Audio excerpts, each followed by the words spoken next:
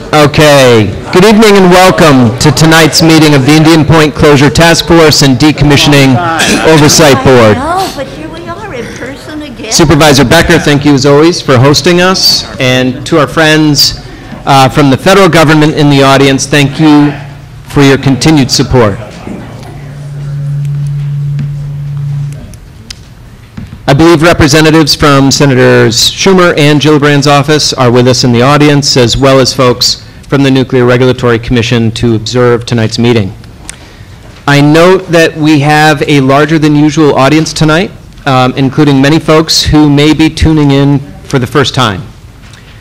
So to orient you, this Decommissioning Oversight Board is a bit unique.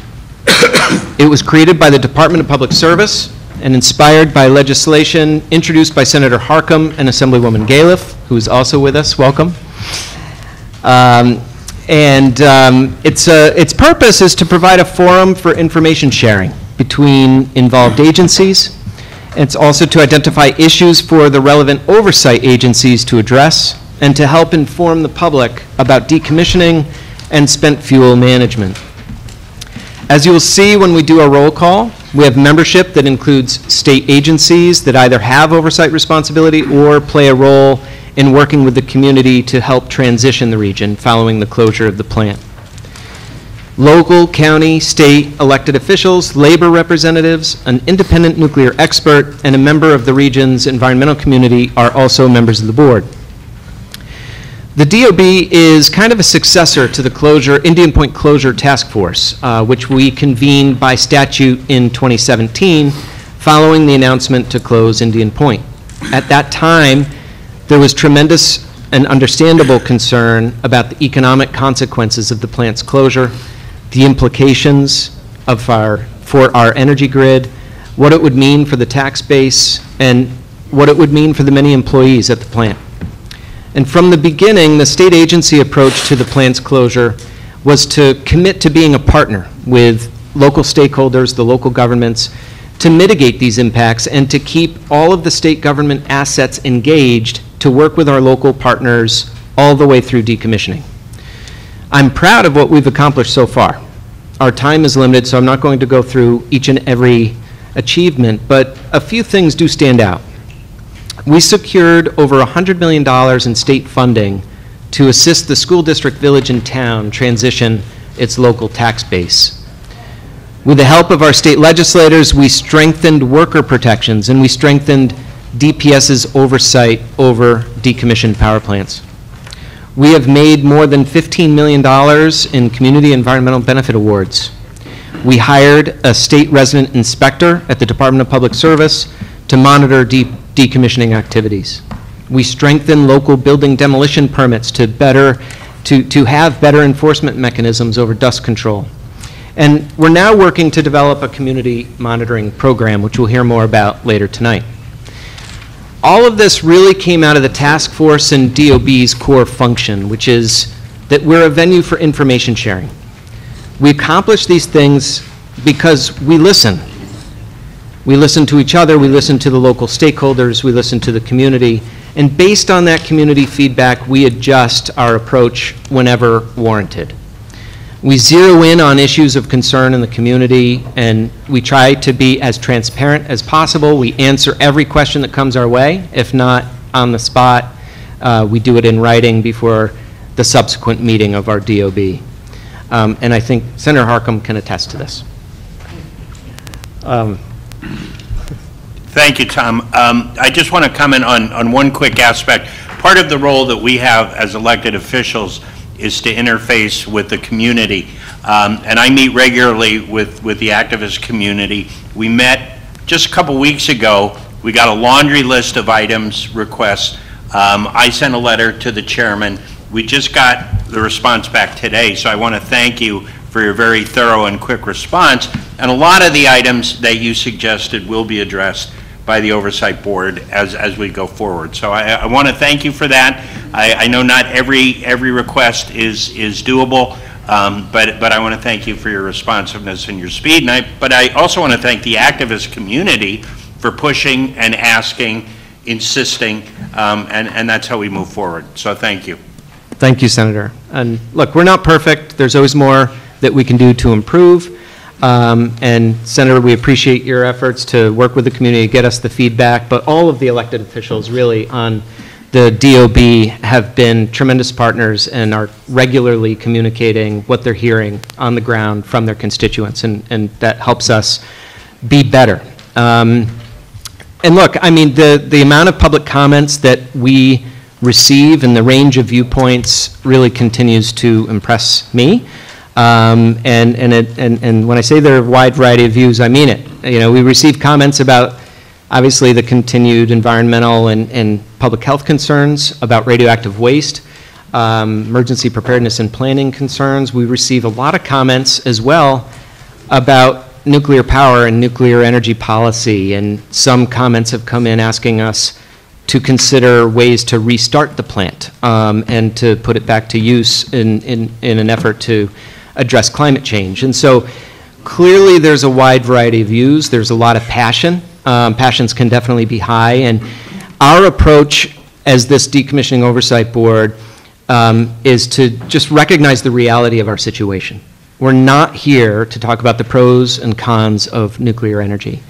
We are here recognizing that the plant is being decommissioned and that we need to seek factual answers to the community's questions with evidence, citations, backup materials that we make available on our website.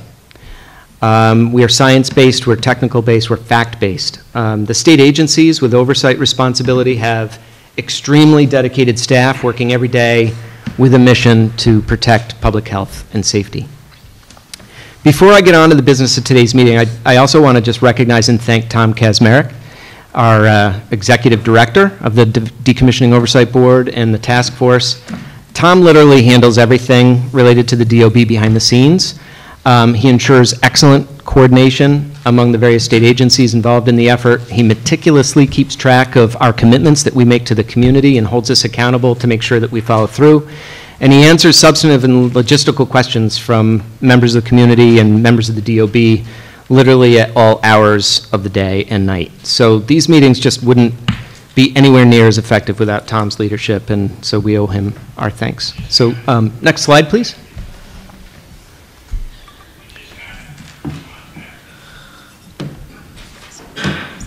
Thank you. So we've got a lot to cover. As you can see, another full agenda.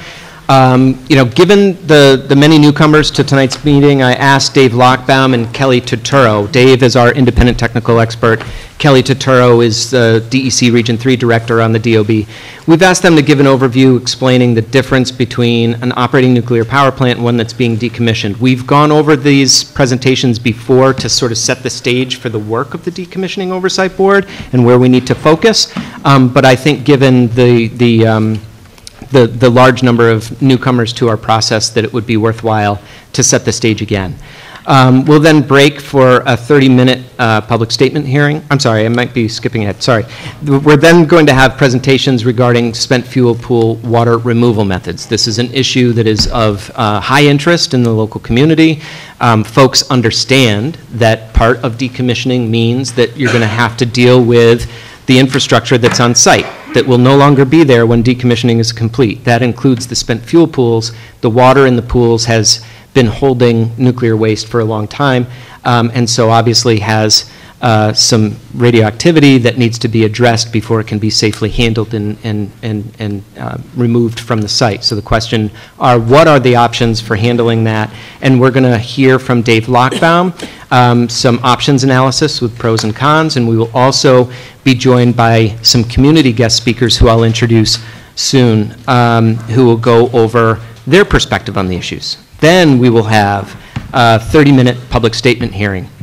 Following the 30 minutes of public statements, we're going to go back to DOB presentations, where we will hear from Enbridge, which is the owner of the natural gas pipeline that runs in close proximity to the nuclear power plant and through the community, has been a subject of a lot of interest at previous meetings, and was in the press in December because there was a sinkhole that developed on the right-of-way about 8 miles away from the plant.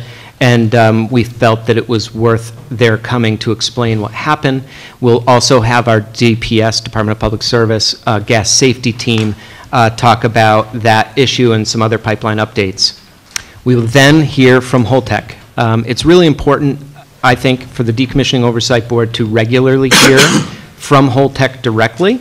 Holtec can provide us with a summary of activities that has occurred at the site. They will also provide, on a going forward, what they expect over the next few months. I've also asked Rich Baroni from Holtec to go into some detail about any NRC inspections and findings from those inspections. At the end of the last meeting from December, Richard Webster, our colleague, raised a concern about a citation they received, and we didn't have time at that meeting to get into it, so I really want to make sure we have time to hear about those issues. We originally planned to then also have an agency oversight update. There's just not enough time tonight. There were a lot of additional requests for speaking as part of our public statement hearing. We normally reserve 30 minutes a meeting. We would never get through all of the people who requested to speak in that amount of time. So we scrapped the agency update, but we did provide all of the DOB members with a written version of that, and we have already posted it on our website for all of you to see. And then I added 30 minutes to our agenda to try to accommodate as many of the people who pre-registered to speak as possible. Next slide, please. Finally, I'd like to get to the roll call. So I want to welcome a couple of new members first before I dive in. Welcome to newly elected Assembly Member Dana Levenberg. Welcome. Some big shoes to fill. So welcome. And we're also joined by Rachel Adler from the Department of Labor, who filled in now for Jeff Goynup, who retired. So welcome to Rachel. I'll just go through the roll call. Supervisor Becker from Town of Cortland. Mayor Knickerbocker Buchanan. Joe Hochreiter from Hendrick Hudson School District. Catherine Borgia, County Legislator, thank you. Colin Smith, I'm not sure if he's on virtually, not yet. Senator Harcum, Assemblywoman Dana Levenberg. John Sipos, our counsel from DPS. Here. Tom Kazmarek, our Executive Director. Cliff Chapin, our Resident Inspector. Here. Kelly Tuturo from the DEC. Here. Rachel Adler. David Lockbaum, our Independent Expert. Here. Richard Webster, our Environmental Rep. Yep. Yeah. Al Libtori from Teamsters. Here. Bill Smith from the UWUA. Here. Tom Carey, Westchester Putnam. Here. Hello. And on the line, did I miss anyone here at the table? Okay. Rich Baroni. And we're joined by Rich Baroni. He's not a member of the DOB, but welcome, Rich. We'll be hearing from Rich a little later. And on the line, if you can unmute, I'll call for Westchester County, Dennis Del Borgo. Good evening, everyone. Tom Scaglione from Empire State Development. Good evening. Mark Pattison, Department of State. Good to see everybody. Mark Massaroni from Department of Taxation and Finance. Here. Jennifer Waka from Dishes. Good evening. Tony Hill from the New York Power Authority. Elise, thank you, Tony. Elise Peterson from NYSERDA. Hi, everyone. Thank you. Did I miss anyone from the DOB membership? Okay, next slide, please. So just want to remind folks, the in-person panelists who are here tonight, please remember to use this mic. That is how the court reporter will make sure we capture accurately the things that are said and develop a good transcript of tonight's meeting. All of the virtual panelists, if you have a speaking role tonight, please make sure you're muted unless you're speaking, and also remember to state your name before chiming in.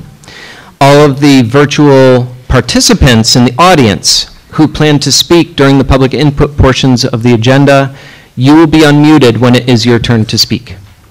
And also for the folks in the audience, please reserve the chat feature just for technical issues. The chat feature on the Zoom that we use is not recorded, So if you have a substantive question, you should put that into the Q&A field in Zoom, and doing so will ensure that your question gets recorded, it will be reviewed and answered in writing before the next meeting of the DOB. Okay, next slide, please. Okay, we're going to dive into our presentations. I want to introduce David Lockbaum, our independent nuclear expert, who, as I noted in the introduction, is going to just give an overview and a shortened version of some presentations he has made along the way to orient the DOB as to current state of play with the decommissioning site and the monitoring networks that are in place today. Go ahead. Thank you. And just to show how lucky you were, the presentation of the board was not 91 slides. Tonight's only 13 slides, so I'm giving you a break. During nuclear reactor operation, federal regulations limit how much radioactivity can be released to the air and water. Those regulations also require annual reporting on the airborne and liquid releases, as well as sampling performed off-site, to guard against bioaccumulation of the materials that are released. The good news is that while the federal regulations remain constant after a plant permanently shuts down, the margins to those limits increase each passing day. Slide 1 helps explain why that's the case. This chart is a little busy, but it'll be posted online. The rows are radionuclides like strontium-90, tritium, cesium-137, iodine-131. The columns are times since shutdown, starting with 0, going out to like 100 years. The green shaded bars are cases where radionuclides have decayed away. 10 half-lives, they're gone. The yellow vertical bars are units 3, 2, and 1 going from left to right, showing that a lot of the radionuclide inventories on those units is decayed away and can no longer be released simply because it's not there. Slide 2 shows the monitors that are installed to monitor airborne gaseous release pathways and waterborne release pathways. Those monitors will, if excessive radiation is detected, will cause the releases to be terminated, so you stay below the federal limits. Slide 3 shows... Dave, could I just ask a quick question on that slide? Sure. Those are all monitors that are in place even after the plant closed? Until there's no more radioactivity in that building. They remain active until there's no more need. Thank you. Slide 3 shows a map of 16 continuous radiation monitors that ring Indian Point. And slide 4 shows some of the data that's available from those 16 continuous radiation monitors. DPS can access this data and get real-time data. It shows the 16 radiation readings as well as the wind speed and direction. Slides 5 and 6 are pages from the annual reports that are submitted to the Nuclear Regulatory Commission. The radiation levels for the 2019, the last year that both units were operated, units 2 and 3, the radiation dose to the public was calculated to be 0.434 millirem, which is far below the 25 millirem federal limit. Slides 7 and 8 present data from Indian Point compared to 7 and 8 radiation, I got it wrong. Slides 7 and 8 are from an NRC report about radiation release from plants when they're operating and when they've permanently shut down. The average amount of radioactivity released to the air and water from decommissioning reactors was less than 40% of the radioactivity released from those same reactors when they were operating. Again, that goes back to the first slide, there's just less radioactivity around. The only exception was tritium. Tritium released to the air from decommissioning plants was 92% of what it was when the plants were operating. Tritium is difficult to remove.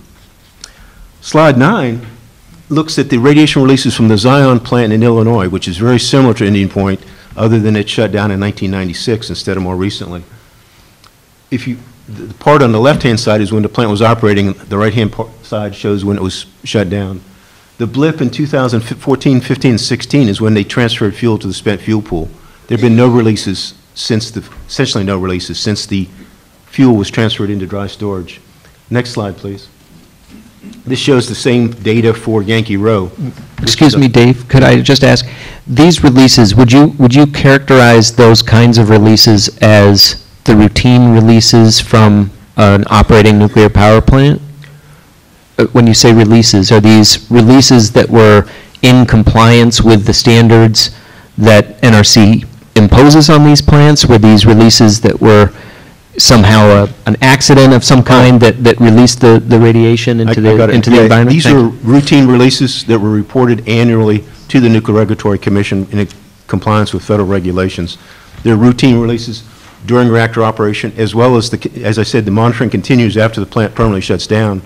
That's why you get data after shutdown there. So you continue to monitor up until the time the license is terminated after decommissioning is done. And Dave, is this data from the monitors that are at the points of release on the site, or from the site monitor, from the off-site monitoring? They're from neither. Okay. Water tanks are sampled before they're released to see what's in there, and then you multiply with the concentrations of various isotopes by the volume that goes out to determine what's out there. Okay. The monitors make sure that there are no surprises. You didn't miss something, you didn't sample it, so it's the sampling of the water itself that determines what goes in those numbers, which is more accurate, by the way. Okay. Okay. Slide 12. So just to be, just the takeaway is that basically there are less routine releases during decommissioning, right? Yes. Well, the amount of reactivity in those releases is less. Right. By the way, I don't show it, but if you look at the worker doses, they also show that same correlation. That there's just less radioactivity, so the radiation doses to workers goes down as well. Next slide, please. These show the sampling points around Indian Point where periodically samples are taken of aquatic wildlife, water, soil, and air. These are checks to make sure what's going on at the building releases don't bioaccumulate. They also serve as a check to make sure if those monitors aren't working, these will pick it up at some point. So those are a backstop to the monitors that monitor the routine releases. And the next slide. As a further check, New York State also does monitoring independently of the company, and the Nuclear Regulatory Commission has its inspectors check what the workers are doing to make sure they don't monitor every activity, but they periodically monitor to make sure that the calculations are right, the numbers that the NRC gets annually are valid. So those are pretty good checks that there's no surprises and no releases above federal limits, or anywhere close to federal limits for that matter. That's all I've got, Tom. So Dave, sorry, from the environmental program, what has that shown over the years? That's shown that the releases are small fractions of the federal limits. Right. Have there been any accumulations that are of concern? Unfortunately, there have not been many. Those data don't show any accumulation, of significant accumulation. No, so there's not been anything shown in that data. And that's also true elsewhere. That's not just Indian Point. Thank you, Dave. Next slide. I would like to ask Kelly Turturro from the DEC to walk through some updates. We'll go back over the monitoring work that the School Monitoring Working Group, which is a subset of these DOB members, as well as a number of agency personnel from other agencies, including the Department of Health, have been working on. So, Kelly. Thank you, Tom. And as Tom mentioned to my fellow DOB members, much of this presentation is something you saw 2 meetings ago, but we wanted to make sure that with additional community members here this evening, you were able to hear what the DOB was working on in terms of this school monitoring working group that was established back during our first meeting of the Decommissioning Oversight Board in June 2021. So as you'll see here, our goals were to develop a better understanding of potential environmental and health risks that decommissioning could present at the BV school, to assess monitoring best practices, and to issue recommendations to the Hendrick-Hudson School District. Next slide, please. So as a working group, we work to inventory those regulatory and monitoring protocols that are currently in place. All demolition work is subject to local demolition permits, state environmental regulations, strict workforce safety standards, and there is an on-site New York State inspector monitoring the work at the plant. Next slide, please. In addition, we found that there is a network of radiological monitors on site, on workers, and there are also 16 around the site perimeter, including 2 near the BV school. There are also on-site dust control measures and off-site dust complaint reporting and investigation procedures. In all cases, it's important to note that fugitive demolition dust must not leave the site. Next slide, please. During our work on the working group, we also consulted with state experts and found that on-site continuous air monitors in the immediate vicinity of demolition activity offer the most timely and beneficial information. These provide early warning and near real-time results. We also learned that monitoring further out beyond the fence line may not be as useful for several reasons. There's a greater potential for interference from background readings. It's more difficult to determine the source, and it doesn't account for long-range transport of pollutants to the monitors. So I just want to take a minute to talk about heavy demolition, and we as a working group worked in terms of putting a plan. Our goal was to put a plan in place in time for heavy demolition. And I just wanted to explain to everybody what does heavy demolition mean. So it's the demolition of concrete buildings with thick walls, like the spent fuel pool buildings, the turbine buildings, and the domes. Holtec has advised us that the timing for this heavy demolition on site would be late 2023 at the earliest. Next slide, please. So here's the update. So what we did was, as I mentioned 2 meetings ago, we presented our findings as a working group, and one of those recommendations was to issue a request for proposals that would procure environmental consulting services to develop a community air monitoring plan. So working with our state agency partners, we put together an RFP, and that RFP was issued on January 9th of this year. We await responses. As you can see here, we have a timeline for next steps.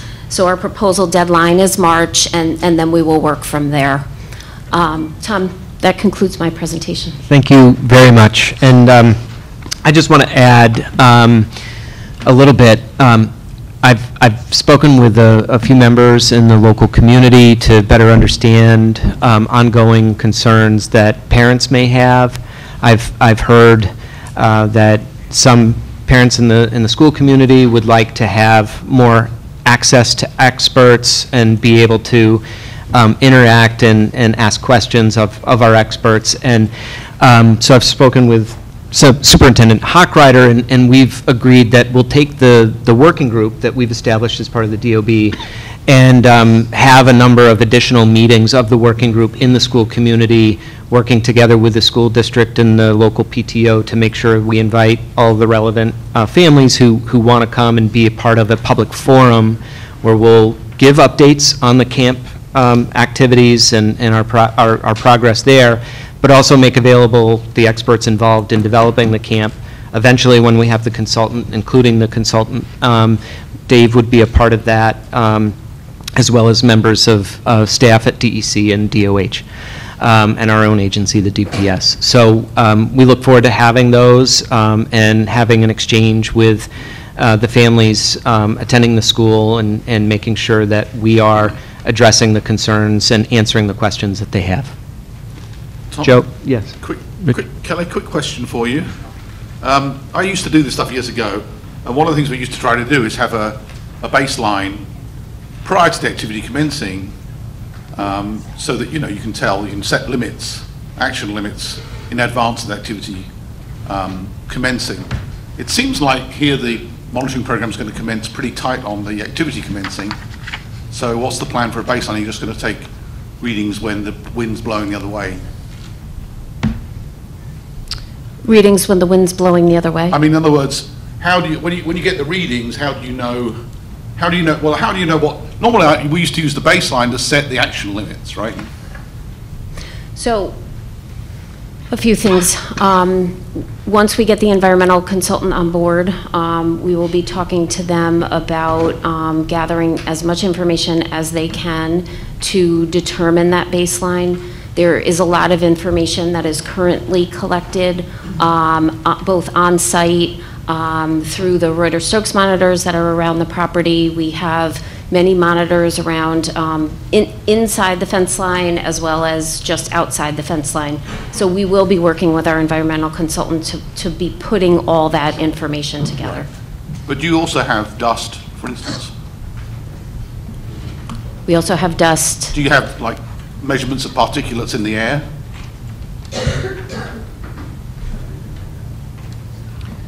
There are monitoring networks within the fence line at the Holtec site. Rich, can you talk to that? Well, this is Rich Brony. We have continuous air monitors and continuous air samplers within the property itself, if that's what we're asking. But the continuous... And we did work with the DEC on dust mitigation controls for our demolition permits. So we're not allowed, right, to transport any dust beyond the site boundary. And that's written in the rule. We work with the DEC. We work with the Village of Buchanan, Pete Cook, right? So that's all on our decom work permits. Right. Right. So it's a belts and suspenders approach here. Okay. So we've got the on-site inspector, we've got the dust control mitigation measures, there's the monitors on-site. We're going to set up the ring line fence monitors as well. Right. But your point is taken with respect to the sites off-site, and it's understood in the scope that baselines would have to be established by the consultant.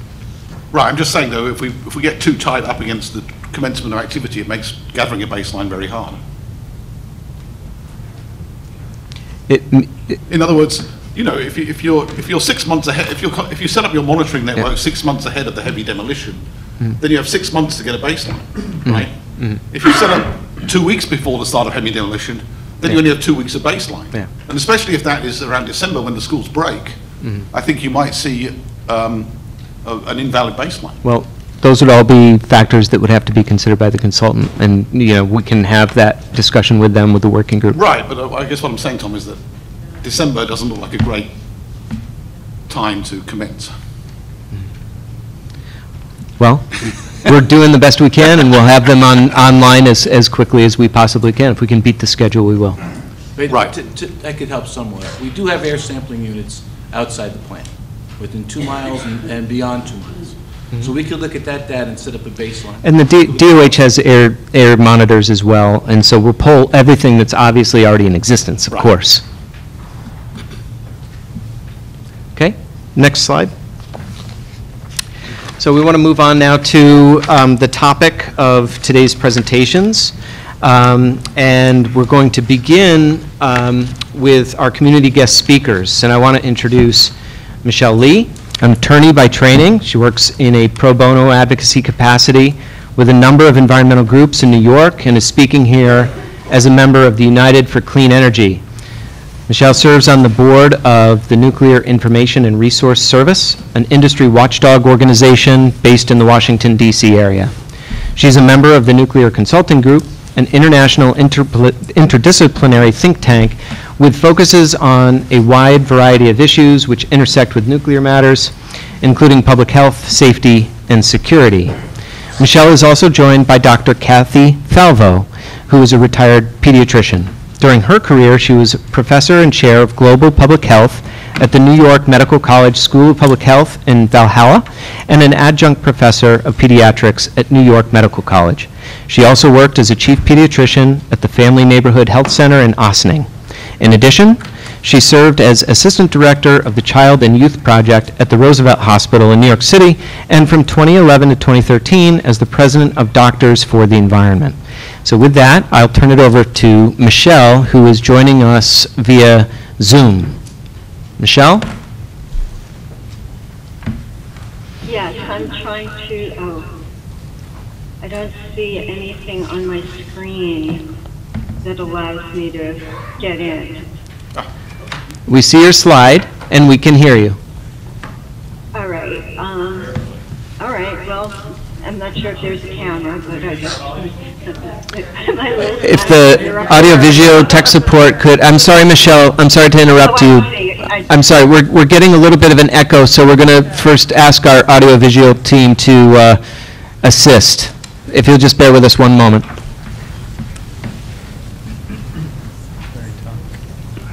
Hi there. I think we were going to have Kathy speak before me. Is she available? Okay, and the echo is improving, so Kathy, you'd be welcome to go ahead and get started. Okay, except you have to give me wait a minute, 2 seconds. Okay, we have the video and we have that, and I just have to find my crib notes. Oh. Okay, Dr. Falvo, we'll give this another shot. Go ahead and please begin. Okay, the first thing I wanted to say was, if I use terminology which somebody in the audience doesn't understand, please ask. 4 years of medical school and a whole lot of time after that, I learned an entirely new language, and I forget what's medicine and what's English. So if you need clarifications, pop it in the questions or somewhere. Now, what I'm going to say, when we're talking about regulations, almost all of them are based on an average human male, age 30, 70 kilo. This is not the audience and the population we're really talking about for something like decommissioning, because the people at highest risk from the radiation are not 30-year-old men, unless they're actually in the industry inside, but are the fetuses, the kids, and the women or people who might be pregnant and are pregnant, who are at greater risk from radiation and any other toxic in the environment. And so we have to keep in mind that kids, particularly kids, are really different. They're not miniature-sized adults. And so when we're talking about decommissioning and what's a problem or not problem, we have to be very careful that when we're looking at regulations, we're remembering they generally don't apply to the people of interest. Now, the other thing about people, any of them at any age, is that while most of us are very much alike, which is how we can do medicine, we can say this looks like pneumonia and this is how you treat it, and it usually works. But there is nothing about humans that are absolutely similar across the line in any way, even so-called normal, meaning they're like usual 5-year-old, are different, are some the same and very generally very different. So that when we're setting regulatory levels for kids, we need to be very careful to leave lots of leeway about how vulnerable they are. They breathe more air per body weight than adults do. They drink much more water and consume more food than adults do for their body size, and that's because they're growing. And if we damage them, it's, potentially 70 or 80 or 90 years of damage. Somebody does something that damages me, it's not going to last real long, because I'm not going to last real long. But hopefully the kids will. And fetuses have particular times when they're very much more vulnerable than other times, so that you really can't say, well, they're past, the pregnant person is past some time period, and so we don't need to worry. That's not true. Sometimes earlier in pregnancy is more worrisome, but the whole pregnancy is worrisome in terms of potential damage from environmental things. We can't Now, understand anything you say. so what we want to Dr. Falvo, if I could just, I'm sorry to interrupt again. That's The okay. echo has returned, and so I'm going to ask you to pause a moment and ask our audio team to see if they can correct the issue again. Okay. Could you do a test 1, 2 closer to the computer, please? Test 1, 2, 3, 4. That's much better, much better. I think we're getting closer to being able to begin again. If the audience could please quiet down so we can restart the presentation. Okay, are we ready? Dr. Falvo, you are a saint, and I really appreciate your patience. Go ahead and please restart. Okay, so I'm not sure what anyone knows about radiation as such, so I'm going to give it what I hope is a half a minute or maybe a minute. Tritium is, in terms of decommissioning and what we're going to do with tritium, which is to say the wastewater, is the issue at hand that I was asked to talk about. But radiation comes in several different forms, but 4 of note for this is alpha and beta, which are act very close and are not very strong. So they don't go through aluminum, they don't go through your skin, at least not very much. But if you breathe them in or eat them in, they're sitting right there on the surface of the cells in the lung and the gut. So they're a problem, not when they're floating in the air, but otherwise. Gamma and X-ray are much more penetrating, and that's not what we're talking about now, so that's not really an issue. But the way you approach them is very different. So the alpha and the beta, since they are very close, you have to act sort of like the bullet of a shotgun. In other words, they send very weak scatter of radiation, while the gamma and the X-ray are more like a rifle bullet. They go moving straight ahead through. What this means is that if you protect yourself from breathing and eating, you're not going to be bothered by the tritium in the wastewater. But that's not what happens, is it? Water gets into the river. It evaporates into the air. It dilutes out some, but it's still there. And very much like a shotgun bullet, if you get hit, usually it's not going to hurt a human a whole lot, but it can hit a vulnerable thing like your eye and really cause havoc. And we don't know. So you want to be cautious about going, well, it's not very dangerous, so we're not going to worry, because not very dangerous and no danger are vastly different affairs in human health. Now, tritium comes from 2 sources. The major one is power plants, but the other one forms in the atmosphere and comes down in rain, snow, hail, sleet. And so when we say Indian Point's not going to add a lot of tritium, however we dispose of the wastewater, it's adding it's got a half-life of 12.3 years, I guess, which means that half of it disappears, and then in another 12 years, another half of that half, or the next quarter, disappears.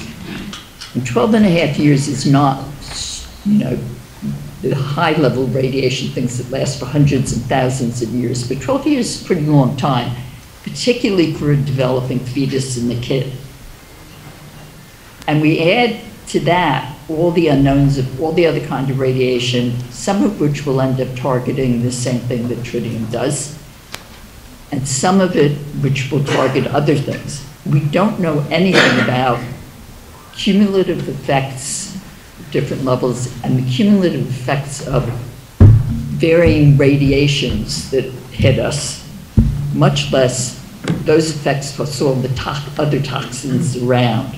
And so we really need to try and minimize them as much as possible anywhere. Which gets us to what are we going to do with the tritium at Indian Point?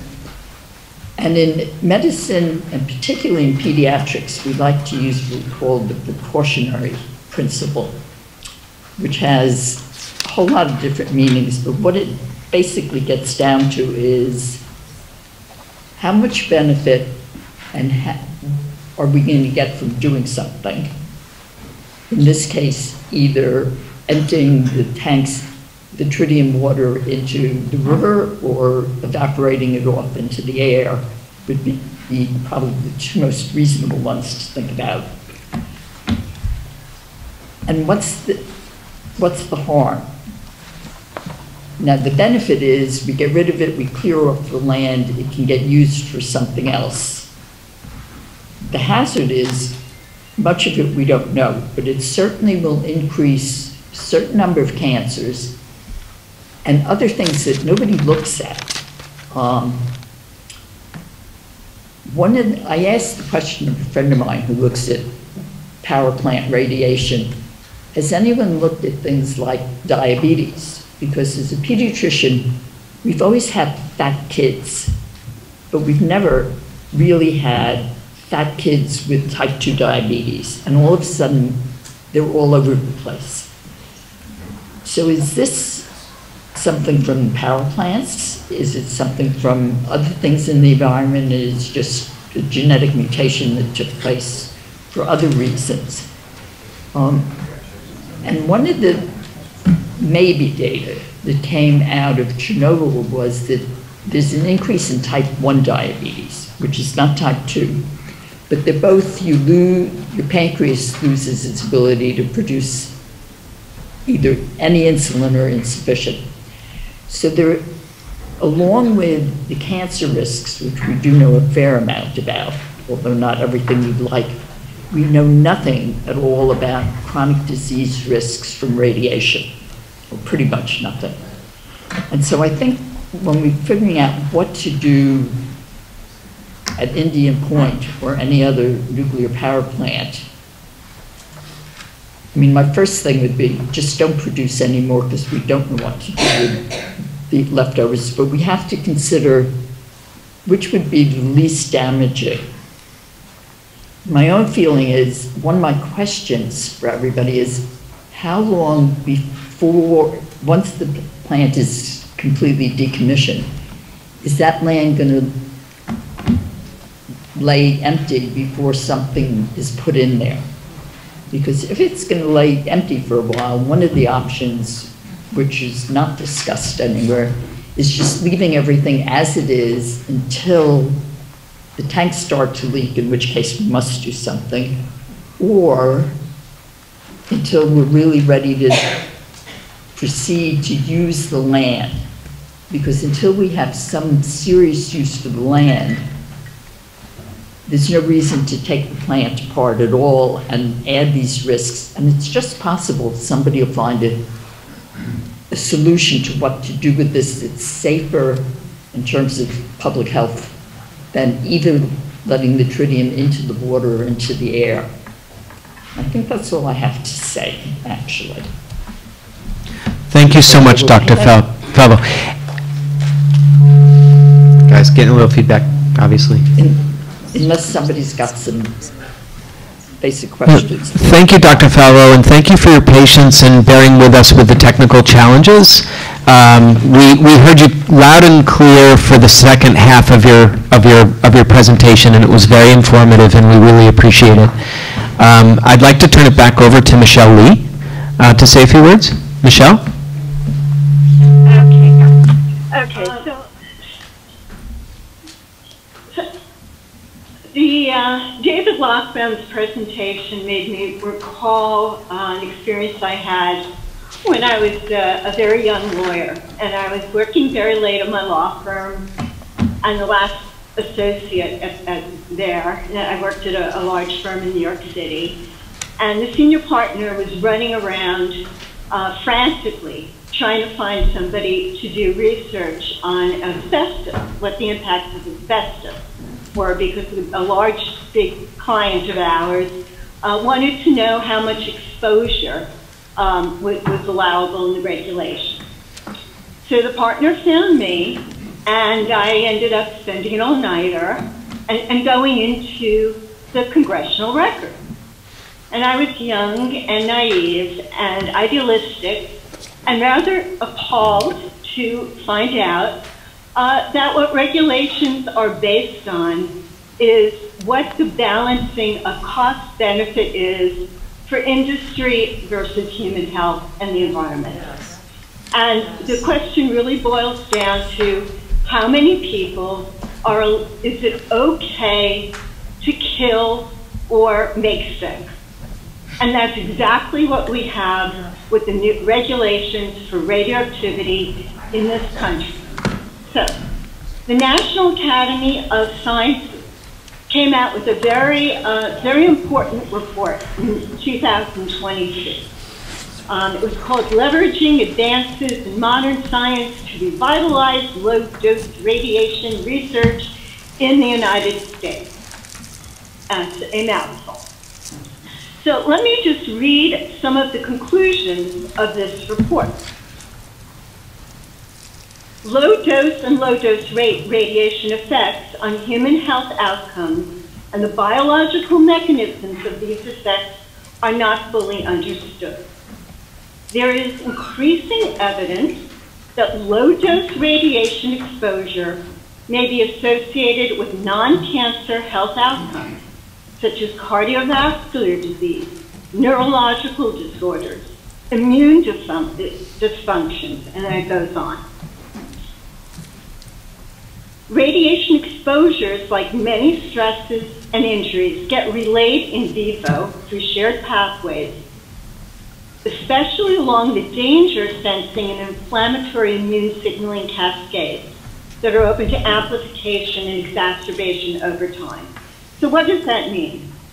And I won't go on and on and on, but basically that means that the regulatory scheme, which not only was focused primarily and derived from young white men aged 20 to 30, which were the Manhattan Project workers. They weren't women, they weren't children, they weren't babies in utero. They were young, healthy white men. That scheme is still what's in place, and I will read the quote from the NAS report. The U.S. NRC's regulations for protection against radiation are still based primarily on scientific publications issued in the 1970s. Well, I'm sorry, but there's been a lot of medical development since the 1970s. There have been whole disciplines that have come into being since the 1970s. You know, particularly with respect to understanding cellular signaling mechanisms and mechanisms that introduce or exacerbate disease beyond the simple metric issue of cancer. And those effects, which in literature are now being called non-targeted effects, are considered particularly worrisome with low-level radiation, even more so than high-level doses. For the simple reason that if you have a high dose of radiation, your body tends to kill off the cells. You know, you do have cell mutations, and that can lead to cancer, and the cancer risks are far higher for windows of vulnerability and for vulnerable populations. But if you have a cell death, the cell's gone. When you have low-dose radiation, especially something like tritium, which again is a beta emitter, which doesn't deliver its energy far, so it's just delivering its energy into the cells of the body, into that near area of the cell. What you can have is not necessarily cell death or apoptosis, but you have a cell that's now in stress and it's signaling to the other cells in the body, and this is now a recognized major initiation for a whole host of chronic diseases. None of that is considered by the regulations.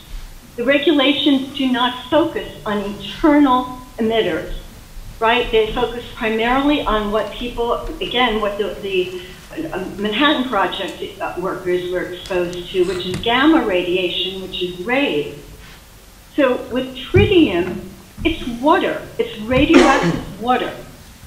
If you ingest it, it goes into your body. It goes into every cell that water goes into. So that obviously includes the eyes, the mouth, the heart, the ovaries, the testes, the fetus. It goes through the umbilical cord. For pregnant women, it's in the breast milk. So these are not inconsequential risks, and they're not assessed risks. And with all due respect, the regulations are based almost exclusively on reported releases. So that means that they're not independently validated over the years. The slide that I have up is a slide from the NRC, which related to an issue that many of you are aware of, but some of you may not be, which is legacy leaks that were going on into the groundwater at Indian Point. So the regulations and the inspections did not pick up these leaks for years and years and years. They were basically leaching out of two different spent fuel pools, creating two plumes that eventually joined into one plume. And those releases aren't considered in natural effluent reports because the reactor operators don't report things like that, right? It became evident because it was basically found out by happenstance at Indian Point, and then there were years and years of investigation, and New York is well aware of this. And ultimately, the report that was conducted by GCA, which was contracted for by the operator of Plant Energy, determined that the solution to the releases that were going down under the plant into the groundwater, into the Hudson River, that the way to resolve that is by natural attenuation, which basically just means it goes into the Hudson River and, we shrug our shoulders. So you also have the releases that are going to be continuing for God knows how many years from many, many buried systems, including piping that cannot be identified because it's buried deep down. A lot of this piping carries radioactive water, but was not considered essential to the safety system of the plant that would prevent the meltdown. So the NRC regulations did not require those pipes to be able to be inspected. And that piping is there. Nobody has an idea how much of that piping is going to be leaking. Some of it is going to be underneath the structures at the site. So the question we have here with respect to the release of the radioactive water, which is primarily in the spent fuel pools, and will not just be limited to tritium, but will include a host of other contaminants that are in the spent fuel. And while much of it may be able to be taken out by resins and treated, not all of it is. So the question is, all of that radioactivity is right now contained. It doesn't have to be released. It can be kept on site, whether that is through tanks or through keeping it in the spent fuel pool. In other words, doing the treatment and then putting it back into the spent fuel pool. Those are options that, and from my perspective and from the perspective of from public health and the environment, I think is the precautionary approach and is a way to safeguard the community. And let me just add that this is a community that is an environmental justice community. Peekskill is, and the Buchanan area, are the sites of old industrial facilities. And there was a study, let's see, done in 2010. Oh wait, I'm looking at the wrong thing. Give me 1 minute. It's called the Community-Based Environmental Justice Inventory. So that was conducted by Peekskill Environmental Justice Council, Clearwater, and Citizens for Equal Protection, Environmental Protection. And it identified many, many prominent sources of pollution within the Peekskill area. So that includes, I won't read through the whole list, but it's a number of them, including Wheelabrator, which is a municipal solid waste resource recovery facility that burns all of Westchester County's garbage. And it's characterized by New York as a toxic release facility. So when you're looking at what the impacts on the Hudson River, which is a polluted river, New York has done, worked for years, for decades, trying to clean it up. But it's a Superfund site because the PCB pollution from decades ago. So what you have to really consider is the cumulative impacts on humans and on the river of all of the radionuclides that have been released, legacy radionuclides that Holtec wants to release into the Hudson over the next couple of years, and all the future releases that are basically still leaching down below the site and all being directed into the Hudson River.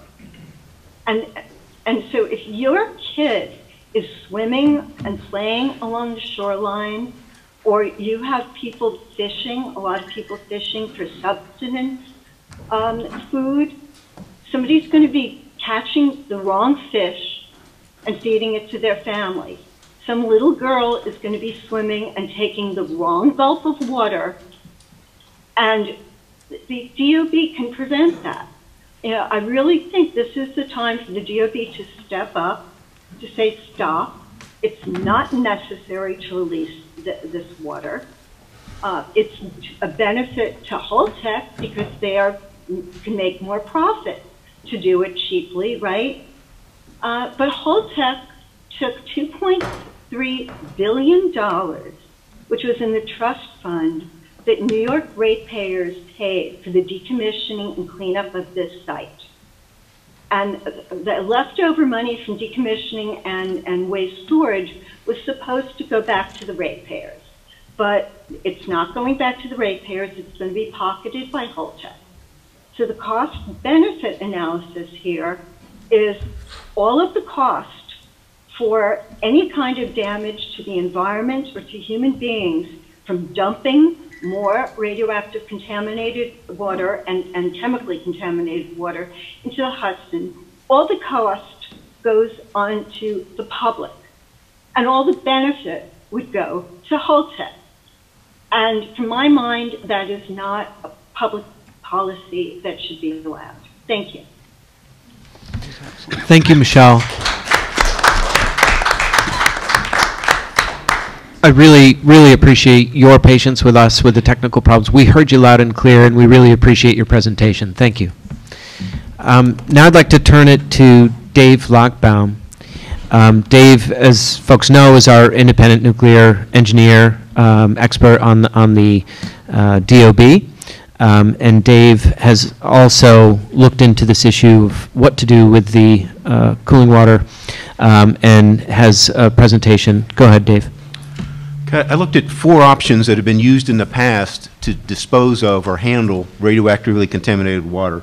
Slide 3 is where I'll start.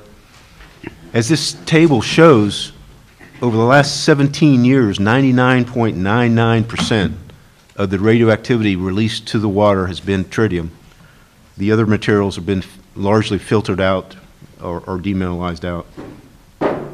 Slide 4 just provides some basic information about tritium. Tritium is an isotope of hydrogen. A normal hydrogen atom has 1 proton and 1 electron. Tritium is a hydrogen isotope that has 1 electron, 1 proton, and 2 neutrons. That isotope is unstable, and tritium seeks stability by emitting a beta particle, as others have said. A water molecule consists of 2 hydrogen and 1 oxygen atom. Either or both of those hydrogen atoms in a water molecule could be tritium.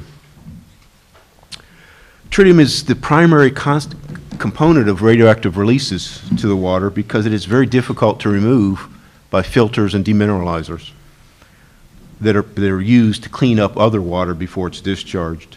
Slide 5 shows that tritium has a half-life of 12.3 years. Half-life means if you have 100 units of tritium today, 12.3 years from now you'll have 50 units, and 25 units after 24.6 years, and so on. Slide 6 is a busy slide, but it shows EPA's limits on radioactivity in drinking water. For example, tritium's limit is 20,000 picocuries per liter, while strontium-90's limit is 8 picocuries per liter, and the limit for iodine-131 is only 3 picocuries per liter. Slide 7 tries to explain why radionuclides have different limits. Tritium has a half-life far longer than its residence time in the body. So the bullets, whether they're shotguns, as Dr. Falvo said, or rifle bullets, they're not in the body when those rifle shots or shotgun shells go out, because it's in the body for a month versus 12.3 years for those ammo to be discharged. Whereas iodine-131 could be absorbed by the thyroid and stay in the body for far longer. So because its residence time in the body is longer, EPA imposes a lower limit to manage that hazard during that time. And like I said, slide 8 basically lists the 4 options I looked at that have been used in the past, and I tried to look at what are the pros and cons of each of those 4 options. The 4 options I looked at were discharge to the river, evaporation into the air, shipment off-site for burial, and on-site storage until the radioactivity decays away. Slides 9 and 10 try to convey the fact that in all 4 options, the water is treated before it goes into the river, goes into the air, goes into a place out in Idaho or whatever. It's not just packaged up and sent out. It's treated, and then one of those 4 options takes place. Slide 12 and Appendix B provide the amounts of radioactivity, amounts of tritium that have been discharged from Indian Point and other pressurized water reactors. Indian Point typically has higher amounts of tritium released to the water because Indian Point units are typically larger than many other plants, and therefore they use more water and generate more tritium that must be handled in some fashion.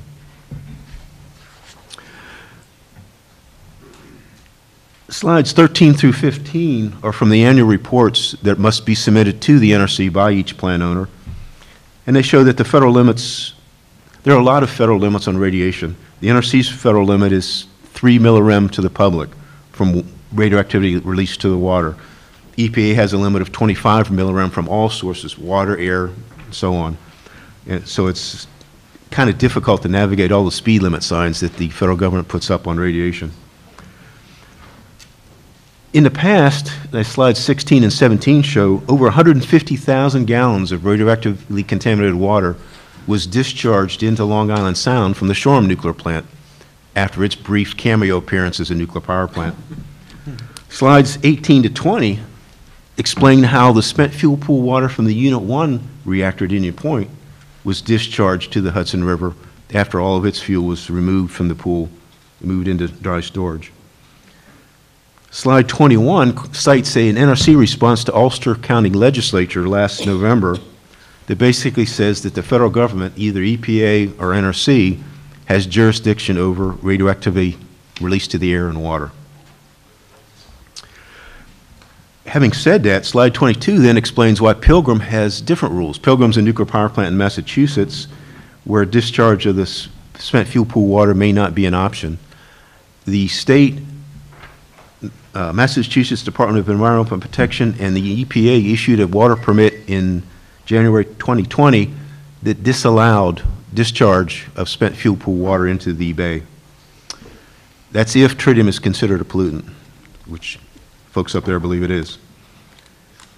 Slide 23 and Appendix D to my slideshow basically show that the terms and conditions of the agreements for the closure of Indian Point and the transfer of the ownership from Entergy to Holtec retained the discharge permit that had been used for 4 decades that allows spent fuel pool water to be discharged as it was from Unit 1.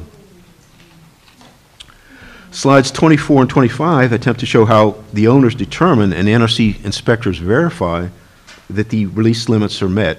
It's a fairly complicated calculation, and in my career I'm glad I never had to do that because I never got paid enough to do those calculations. Slides 26 through 28. One of the things that was raised by Dr. Falvo, and in my research I went to the same place, was bioaccumulation. You're releasing tritium largely. Is it accumulating in algae and then crustaceans and fish and then humans? And I didn't find many reports on that. There was a Canadian study and a French study that looked at it and said that because bioaccumulation is not properly accounted for in the regulations, the health consequences could be 10 times higher than are established by the current limits. So I don't know one way or the other. That was a Canadian study. It said that maybe the limits, bioaccumulation makes things 10 times worse than estimated. So in slides 29 and 30, I said, well, if it is 10 times higher, does that put the releases from Indian Point above the federal limits?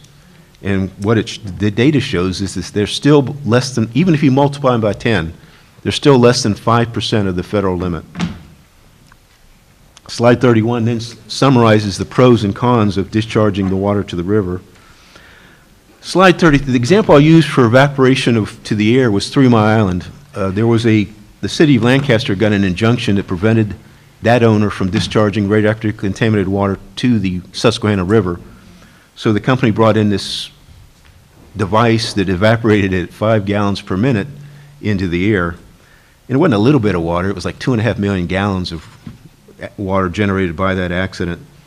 And slides 34 and 35 show that 2.5 million gallons contained quite a bit of radioactivity, all forms, because the core melted down and radioactivity that used to be in the fuel was now in the water.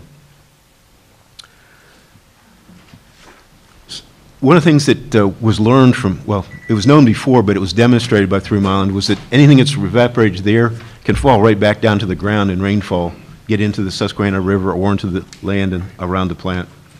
Slide 39 cites a 1987 study by the National Council on Radiation Protection and Measurements that looked at evaporation versus just discharging it to the river. They said the dose to the public from evaporation was about 300 times higher than if you just discharged it to the river. 300 times higher. Slide 41 provides the pros and cons of the evaporation method. I'm not a big fan of evaporation. Slide 45 showed another example that was used at Vermont Yankee where about the same amount, about 2 million gallons was shipped to Idaho and buried in Idaho near a city called Grandview.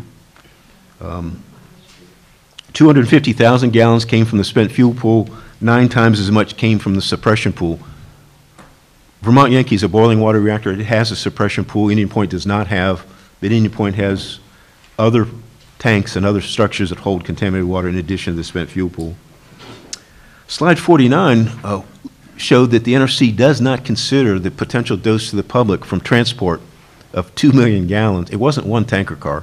It was over 100 tanker cars to get that water to Idaho. The NRC assumes there's zero risk. They didn't even look at it, so they didn't calculate what the risk may or may not have been. Once it got to Idaho, slide 50 shows that the estimated dose to the public was 1.5 millirem per year, which is far below the EPA limit. But slide 51 shows that 1.5 millirem is 483 to 770 times higher than the dose to the public from releases to the Hudson River by Indian Point over the years, 2005 to 2019. And slide 52 poses the question of whether burying Indian Point's contaminated water in Idaho poses an environmental injustice issue. Slide 53 provides the pros and cons of transport for burial option. For the storage on site example, the most recent example is Fukushima, when its accident in 2011 provided a use of tanks, lots and lots of tanks for storing contaminated water. Slide 56 showed the plant before the accident. Slide 57 shows after the accident. I wish I was in the tank selling business, because I would have made a fortune on all those tanks that were built up there in the upper part of the tank. Slide 59 shows that it didn't take very long at all, less than 30 months, for those tanks to leak and have water find its way into the Pacific Ocean. The more tanks you have, the more likely you are to have leaks. Fact of life. Slide 61 and Appendix C show that this isn't just a Japanese problem. Here in the United States, we've had all kinds of problems with tanks that have leaked. Vermont Yankee, before it shut down, leaked 83,000 gallons of contaminated water into the Connecticut River. Over 11,000 gallons leaked from a storage tank in St. Lucie in Florida, and so on. Tanks are not very good for storing water for any period of time. Slide 65 in Appendix D would also tend to suggest that long-term storage of contaminated water on site is contrary to the explicit language of the Public Service Commission order authorizing transfer of Indian Point from Entergy to Holtec. Entergy was planning to wait 5 decades before they began decommissioning the site. Holtec proposed a more rapid schedule. The PSC order found that timely decommissioning and site restoration was, quote, unquestionably in the public interest, end quote. Slide 68 provides the pros and cons of on-site storage of contaminated water. Slide 69 goes back and lists the 4 options again. All 4 options have been used. No option, none of these 4 options is risk-free, and also none of the options is so risky that it couldn't be used again. But of the 4 options, I personally believe that the discharge to the river is the best way to manage the hazard that is present to harm as fewer people as possible. But I also realize that that's just one vote, but that'd be my vote. Thanks. Thank you, Dave. I want to open it up to the DOB members if there are any questions from any of the presenters, Michelle, Dr. Falvo, or Dave Lockbaum. Yes, Richard? Yeah, I mean, so I want to just explore this, 2 issues actually. One is the bioaccumulation issue. I want to see if Dr. Falvo agrees with Dave that we don't have great data on that, both either pro or con. And then the second issue is what does Dr. Falvo think about storage on site? And for Dave, for the volumes that are leaked out of tanks, surely that's a lot less than the whole amount, right? So those are the questions. So maybe we start with Dr. Falvo, if we can attempt for another audio experience. Dr. Falvo, are you with us? And I think the question from Richard Webster is what your views are based on Mr. Lockbaum's presentation on the fact that tanks can leak, and indeed the fact of the spent fuel pool water having leaked in the past. And also the bioaccumulation. And also the bioaccumulation aspects. But Dr. Falvo's views on tank storage on site. Dr. Falvo? I believe Dr. Falvo is muted. Am I unmuted now? Yes, we can hear you. Thank you. Okay. I think storing on site, unless we have something really, really useful for the land for a while, may give us an answer that's better than what we have now.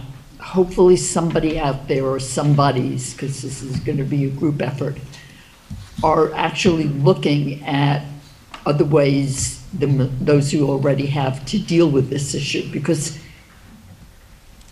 Indian Point's here. The U.S. has a moderate number in terms of world nuclear power plants. France has many more than we do, as far as I understand. And so this is something that not only do we have to answer for Indian Point, but needs an answer for the world. And so hopefully it's being looked at, and if we can sit tight for a while, even if they leak a little bit, it's less than what's a big dump, and see what happens, and balance the two. When we have a really good land use proposal and how it's going to be done, not just it'd be a good idea to put up solar panels, but an actual plan of how to do that, which will work the most efficient way, and the tanks start leaking more than a drop or two, then we can look at the options at that moment and decide what to do. But it doesn't seem to me, even though all due haste has been decreed by the state, that all due haste means right now, today. And dumping that much water into the Hudson, which is already thoroughly polluted, along with everything that's coming out of the sky in terms of tritium, does not seem like the best idea for human health. I certainly would not want to see us shipping it. The dangers of shipping are way too great. And it's not very fair to dump it all in Idaho or anywhere else when we've created the problem for ourselves. They may think it's a good idea because they get some money out of it, but that should not be the main focus.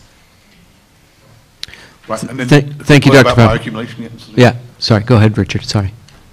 Yeah, Kathy, a quick word on bioaccumulation of tritium. Are you in the same camp as Dave, unknown or at the moment? It's mostly unknown, other than, I think, two things. One, if it's left floating around and it hits into hard objects like steel, it changes the radiation picture entirely, not for the better. But it seems that it really will bioaccumulate in a more toxic form when it ends up in the bottom of the river, and it will end up there in some fashion or other, in part. And clearly all these things bioaccumulate, although whether the repeated exposures cause cancer or something else, I don't think we have a clue at the moment. Thank you. There's another part to the question to Dave, and then I think Senator Harcum has a question next. Go ahead. The question was, the leaks from the tanks have been pretty small. I would cite Oyster Creek, which put 130,000 gallons into Barnegat Bay. Every shift they recorded the water inventory. They saw it drop quite a bit, and they said that must be wrong, so they just changed the math, just radio forward the previous shift's number until half the tank was then in the bay. New Jersey was not real happy about that, but so yeah, it can happen. I don't know where those guys are today, but it can happen again. Okay. Senator Harcum.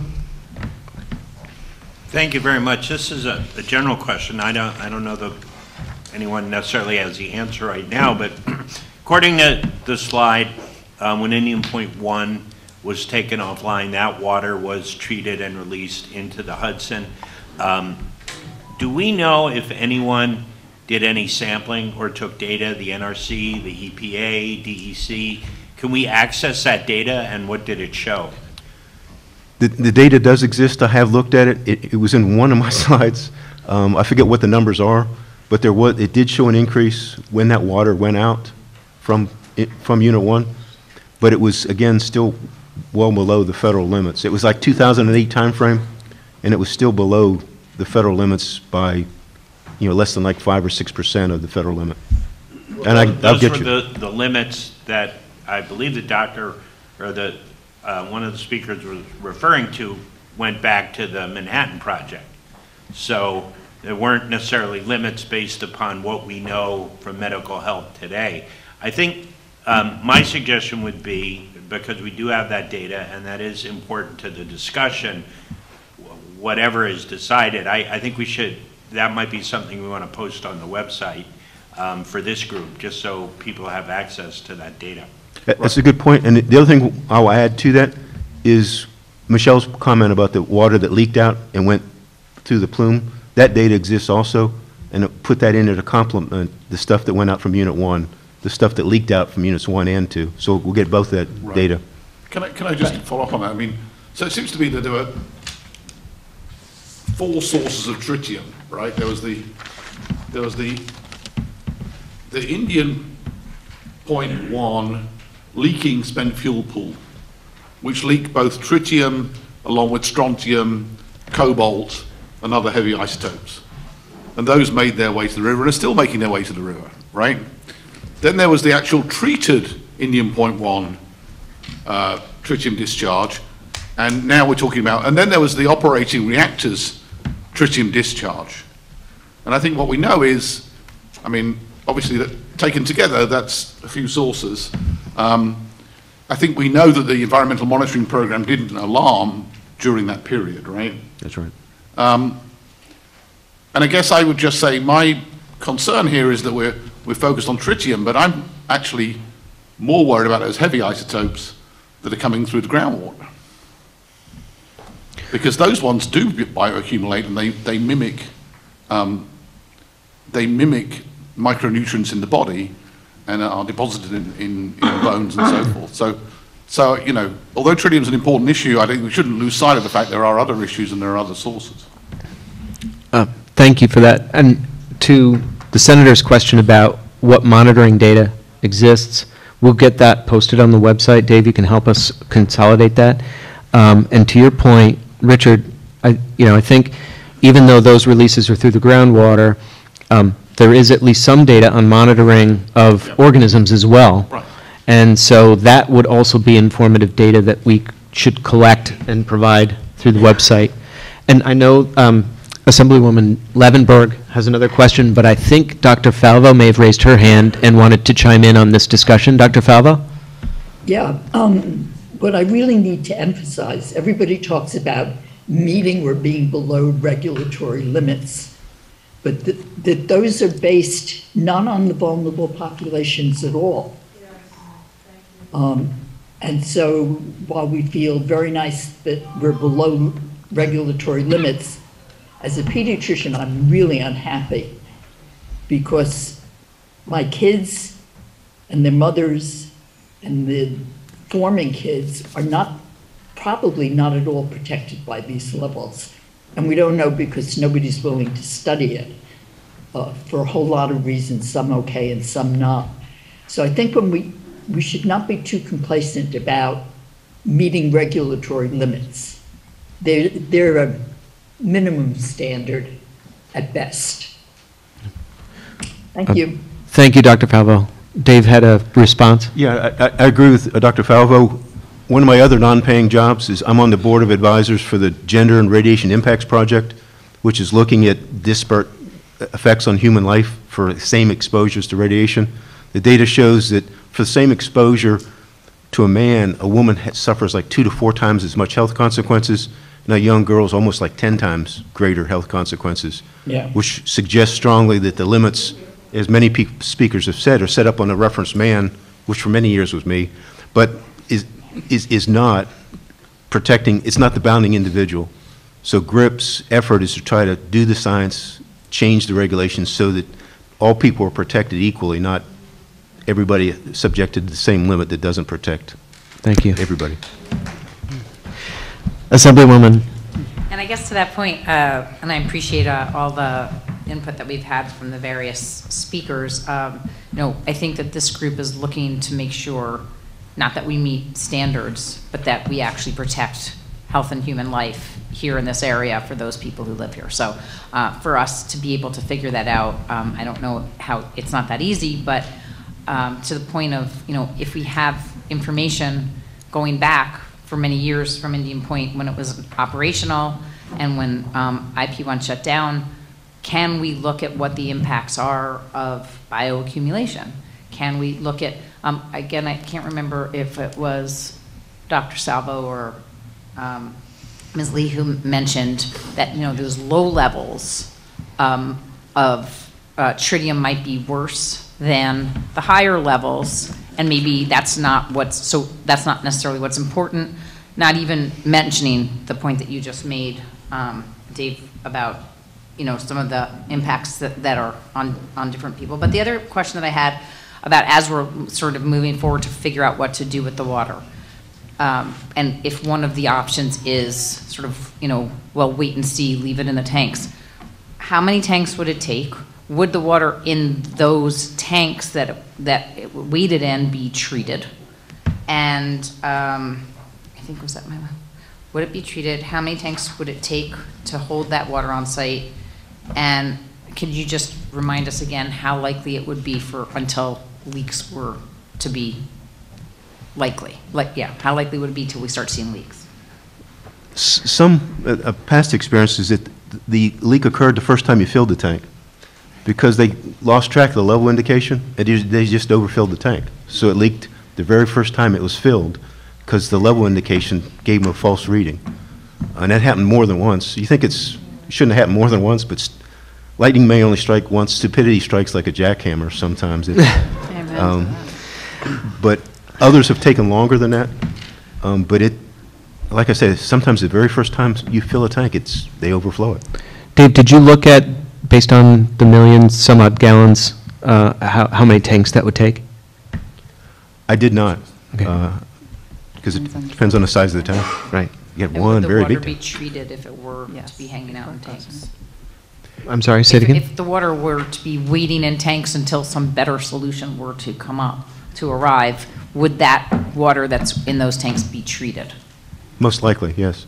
And Richard, Kathy, and I had a discussion earlier this afternoon, and I have some more homework to go back to look. There are ways to remove tritium from water. They're very expensive, but there may be ways for DOE pay for that. So if you remove it, where does it go? You're not going to like this, but it's used to make nuclear weapons have even bigger bangs. So you wipe out entire communities, not just the block. That's why they call it the H-bomb, by the way. I believe Michelle Lee may have had her hand up for that part of the discussion. Michelle, did you want to say something?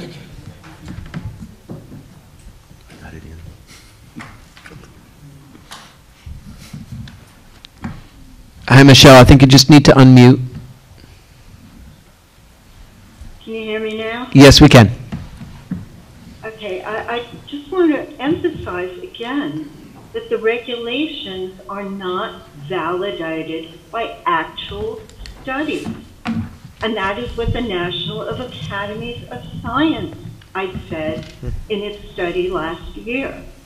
So we can talk from today until, 2090 about what, regulations and what this, was released at what date. But it's only reported what the operator reported. We know that the NRC did not regulate did not require reporting of underground leaks or leaks from systems that didn't rise to a certain level that was identified by the operators. You have a whole area of pollution that is effectively has not been regulated. And the level of regulation that exists is based on science that's 50 years old. The emissions are also, again, cumulative. It's all of the tritium, all of the other radionuclides, all of the other pollutants in the area, including that big incinerator. And those things collectively are what are going to harm human beings and what are going to harm the ecosystem of the river, which is already a Superfund site. So I really am perplexed to understand this discussion because it's weighing public interest, which is clearly you don't release more toxins into this environmental justice community, into this already damaged, contaminated river, against what Holtec's desired profit is out of the $2.3 billion it took from New York. Holtec did not put 1 cent of its own money when it took over the site for decommissioning. And from a cost-benefit analysis, you're putting all of the cost on the public and all of the benefit on Holtec. Thank you, Michelle. Dr. Becker had a comment, and then John Sipos, I believe. Dr. Becker? Thank you, Tom. I'm the supervisor of the town, but I'm also a doctor, and I also trained at New York Medical College. And, you know, you can get snowed a lot by numbers, and the bottom line is there is no safe level of nuclear radiation. Guidelines are established, as was said earlier, based on people's best guesstimate. The problem with radiation exposure is that you get it from multiple venues. So you may get it from the river in small amounts, but you have a problem. You're going to go for an X-ray, you're going to get some radiation there. You're going to get on a jet plane and take a trip, and you're going to get radiation there.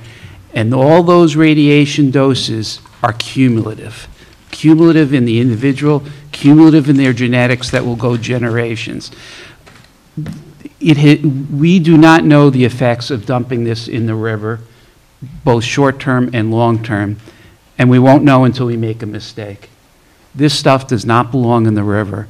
You presented 4 options. I guarantee there are more. There may not be now tonight, but there will be in the future. And the environmental impact to this local community is just too extreme, and it's on top of, as was mentioned earlier, this toxicities from other plants in this community. We already know that there's strontium in the ground. That was reported years ago.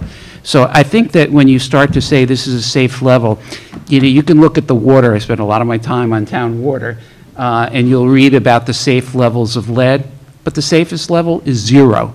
And so all water supplies try to get it as close to 0. We need the water. We have to get it to you by pipes. So there's going to be some lead in it, but we try to minimize it. And adding toxic chemicals without knowing the level, even if it appears dilute, some of it will filter down into the muck. Some will live in the fish that we eat. Some will end up in the ocean. There's got to be a better alternative. So at least I think the position of the town of Cortland would be not to dump it in the river and to wait until there's a better solution. Thank you. John, did you have something? Or? Yeah. Thank you. Dave, you mentioned that you're also working with another group looking at standards. I'm wondering if you could share a little bit more about that. And I also would like it if you could just confirm my understanding that these standards, that this 20,000 Pico-Curie standard that we've been talking about, that is a federal government standard? Yes, to answer that question, it is. As far as the work I've been doing for GRIP, I researched the reference man, which started out as a standard man and then morphed into the reference man. And one of the things I still owe GRIP some more work on is in the early 80s, the Nuclear Regulatory Commission revised the regulations for occupational exposure, workers. They were the same for men and women. In the early 80s, the NRC changed it so that women who were pregnant, wanting to become pregnant, would have a lower limit if they announced their pregnancy. I wanted to understand why that happened, because if you live outside the fence and don't work for the company, it's the same limit for men, women, pregnant women, whatever. So I wanted to understand what the science was that allowed that change to protect nuclear female workers, but not community members who are female. So I want to understand that there may be some leverage there. You know, what was the science, how that happened? So that's some work I need to do for GRIP that may have some relevance here as well. And when you say GRIP is looking at this issue, has GRIP reached out to the federal regulatory bodies that have set this standard? GRIP is smarter than that. GRIP went worldwide. GRIP is working with the United Nations. Mary Olson, the executive director, has made several presentations to the UN commissions that are looking at this, who agree, and it's a lot of their research that shows that young girls and females are more have more consequences from the same exposure. So they're not wasting much time. That's my work, is to try to figure out how the early 80s change made in this country to take what they're doing worldwide and make some changes here in the United States. Well, I asked that because the standards that we are dealing with right now are the federal standards. They're standards that have been promulgated by the Federal Nuclear Regulatory Commission and the Federal United States Environmental Protection Agency. We do have various federal representatives attending here tonight in person and online as well.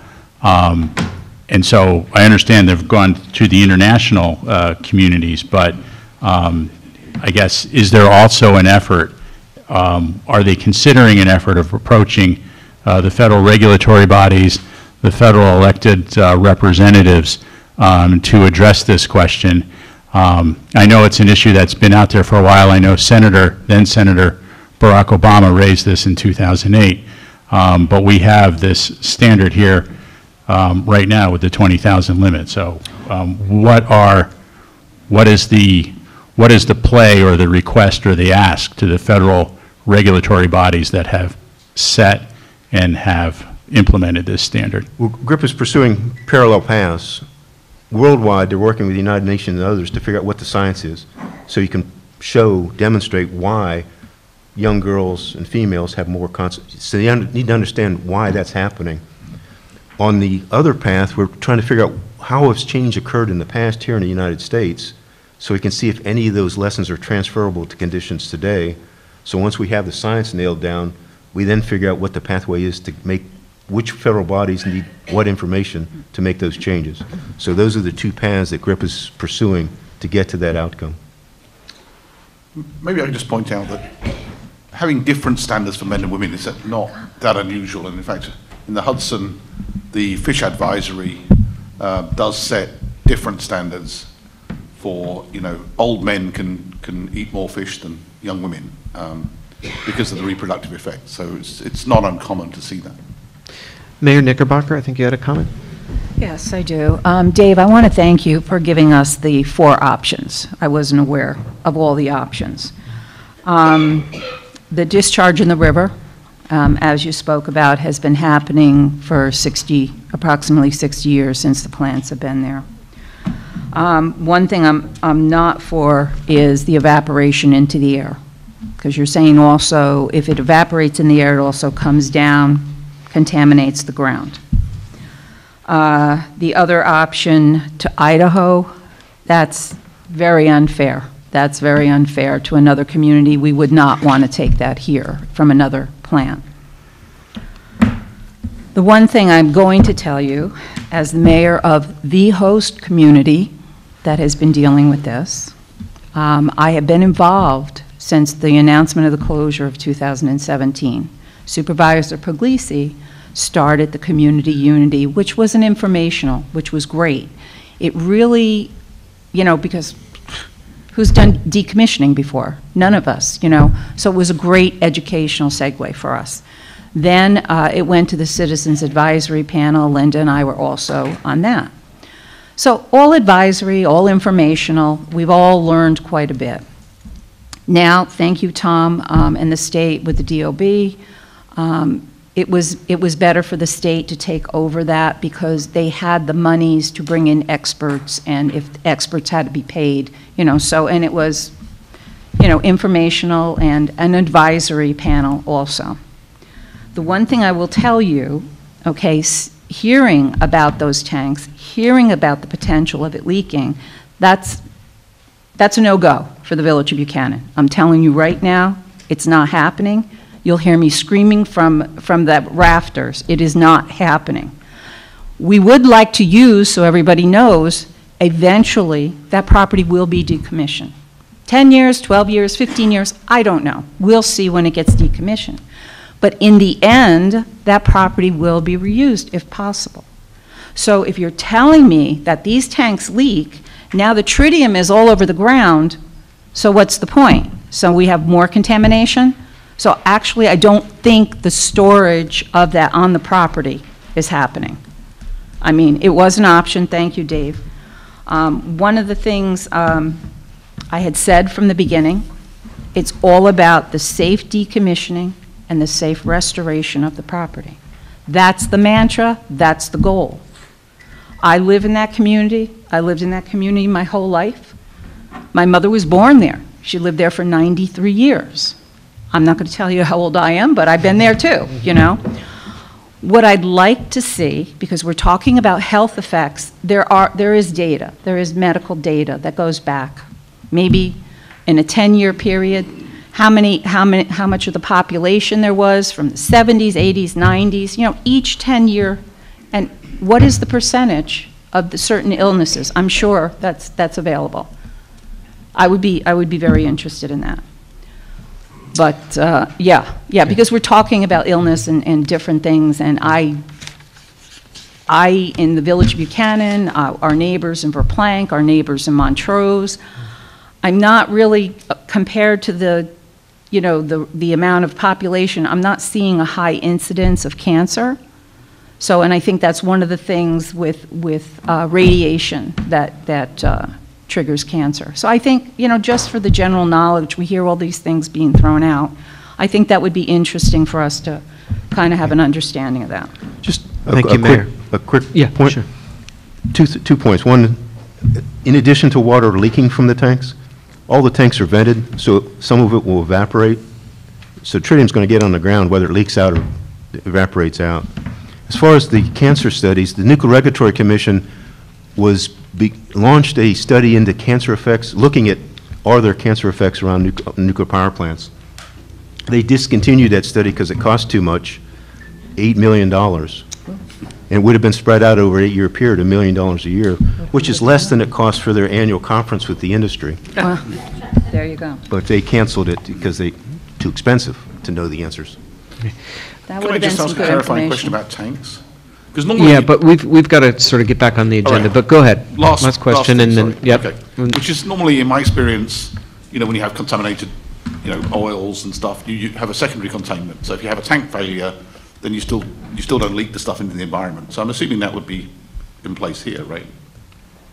It's not required. Oh, well, it could be required. I've got a better chance of But winning it the should lottery. Should it be required, Mr. Lockdown? I've got a better chance of winning the lottery, and I don't even buy lottery tickets. Should it be required? No, because it shouldn't be done. Look, I'd like to try to wrap up this portion of the agenda, because there's still another slide left or two on the regulatory framework on the spent fuel.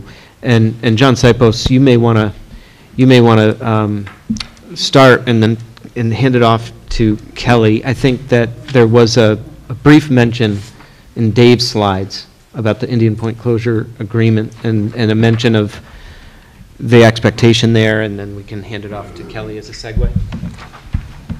Sure, thank you. You know, I have known Dave probably for 16 or 17 years, was one of the first experts I brought on in during the power plant litigation. So we go back a long way, and we have a lot of respect for each other, I think. I will say, you know, a couple of comments regarding exactly what was anticipated in the 2017 agreement and the 2021 joint proposal. I think, you know, speaking as the lawyer for DPS, I might have a different view as to some of the conclusions that Dave reached, and I think I'll just leave it at that, just so the record is clear on that, and now turn it over to Kelly. Thanks, John. So I'm going to talk a little bit about New York's regulatory framework in terms of wastewater discharges to waters of the state. But I want to take a step back first and start with the Clean Water Act. The Clean Water Act establishes a basic structure for regulating discharges of pollutants into the waters of the United States. This law is implemented by the Environmental Protection Agency, the EPA. And through this law, the EPA is able to delegate authority to states to run programs. So that's what EPA has done in New York. EPA has delegated the responsibilities of the Clean Water Act So issuance and enforcements of permits for discharges to the waters of the state to New York State. It is a program that New York developed. We call it the Speedies program, and it has been approved by EPA.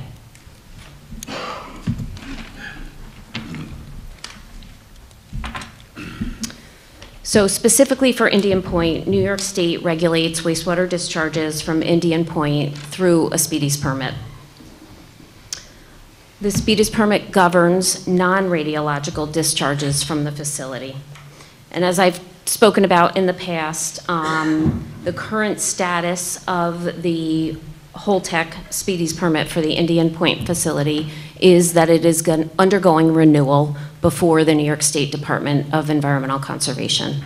So their prior permit, because they applied to us on time for a renewal, still exists while we go through the process of renewing the permit.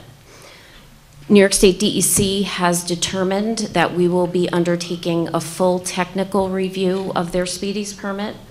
What this really means is we've asked Holtec to submit comprehensive data to identify and characterize the non-radiological waste stream from the facility. We will be reviewing that information and determining what the appropriate effluent parameters and limits will be. Once the application has been deemed complete, once the Speedies permit application has been deemed complete, we will draft a permit and put that out to public notice and accept public comment on that permit. So as we continue these meetings, I will continue to keep everybody updated on the status of that permit procedure. And then just to follow up on what John had mentioned, radiological discharges from the facility are under the auspices of the federal government. Thank you, Tom. Thank you very much, Kelly. And I want to just thank all of the speakers, Michelle Lee, Dr. Falvo, Dave Lockbaum, Kelly. This was a really very informative discussion, and I'm sure the beginning of further discussions on the topic. So thank you. At this time, I'd like to turn to a public statement hearing portion of the meeting. There are a lot of people who have pre-registered to speak. There will be a 3-minute timeline for each speaker. We are going to take the speakers in the order in which they registered, starting with those who are here in person. If we don't get to you during this 30-minute session, we will pick up the list at the end of the meeting for the last half hour. And I want to remind everyone that there is still opportunity, and there always is opportunity, to submit questions in the Q&A on Zoom and statements that would be recorded there, as well as comments on our website. And with that, I'm going to turn it over to Tom Kaczmarek, who will run through the list of pre-registered speakers. Tom? Thanks, Tom. We'll begin with individuals who are participating in person today. Our first speaker will be Marilyn Ellie. Marilyn, if you want to start working your way up to the mic. Followed by Nicholas Costellas and Christopher Vargo. So just be prepared to come up after Ms. Ellie has spoken.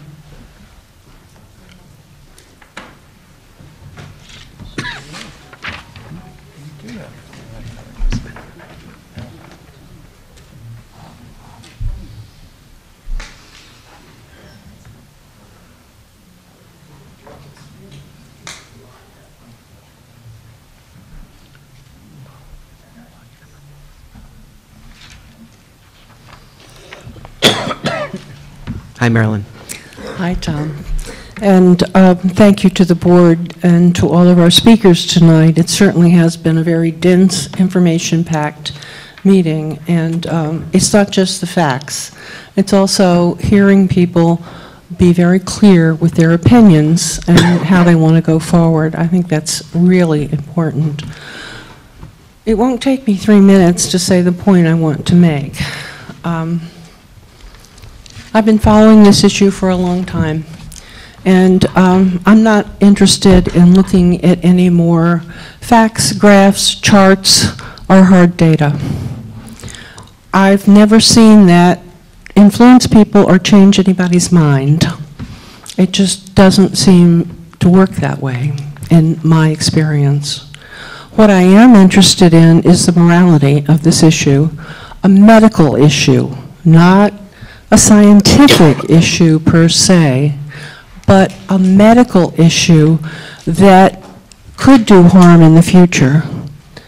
And for myself, I am perfectly willing to put aside both the scientific issue and the medical issue, because dumping more pollution of any sort into the Hudson River is just wrong. It is not the thing to do. It is not the way we need to manage an historic river that belongs to all of us. It's happened for a long time, too long. It's time for it to stop, period. And they have tanks of tritium in Fukushima. David mentioned that, and I had been thinking about that. Are they leaking? Yeah. Have they been there for a while? Yeah. Could we make them better? Maybe they'll send us some of theirs and we can improve them. I do not know. But it's impossible to believe that it is not reasonable to make a number of tanks that would hold a limited amount of water and could sit there until we have a better solution. The spent fuel rods are there, and as Senator Harkin has said in the Lattice Forum, they're going to be there in perpetuity. They're going to be there in perpetuity. So what's the harm, except for the money Holtec has to pay, in having a few more tanks of tritiated water, which is much less harmful to anybody? And I guess the last point that I want to make is that we really do need to start looking at what we're doing with an idea of doing what's best for the environment and what's best for future people. And putting more poison of any kind in the river does not meet that kind of goal. So I'm really hoping that this body will move forward and figure out a way, maybe divide the property so that part of it can be developed and part of it's going to have to be there anyway because the spent fuel rods are there. I thank you. I apologize. We're beyond time. And I'm finished right now. Thank you very much. Thank you very much. Mr. Costellas, are you with us tonight?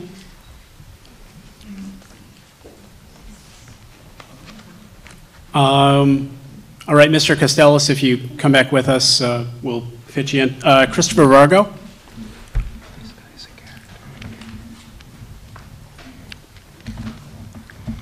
How you doing? I'm Christopher Vargo. I live in Verplank, New York, right down the street from Indian Point.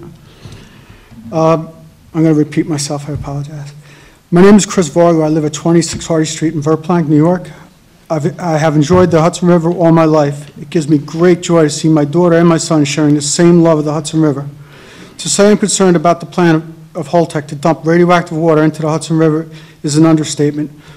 The Hudson River is used by millions of people for recreation, commerce each year. Additionally, hundreds of thousands of people depend on the Hudson River for the drinking water.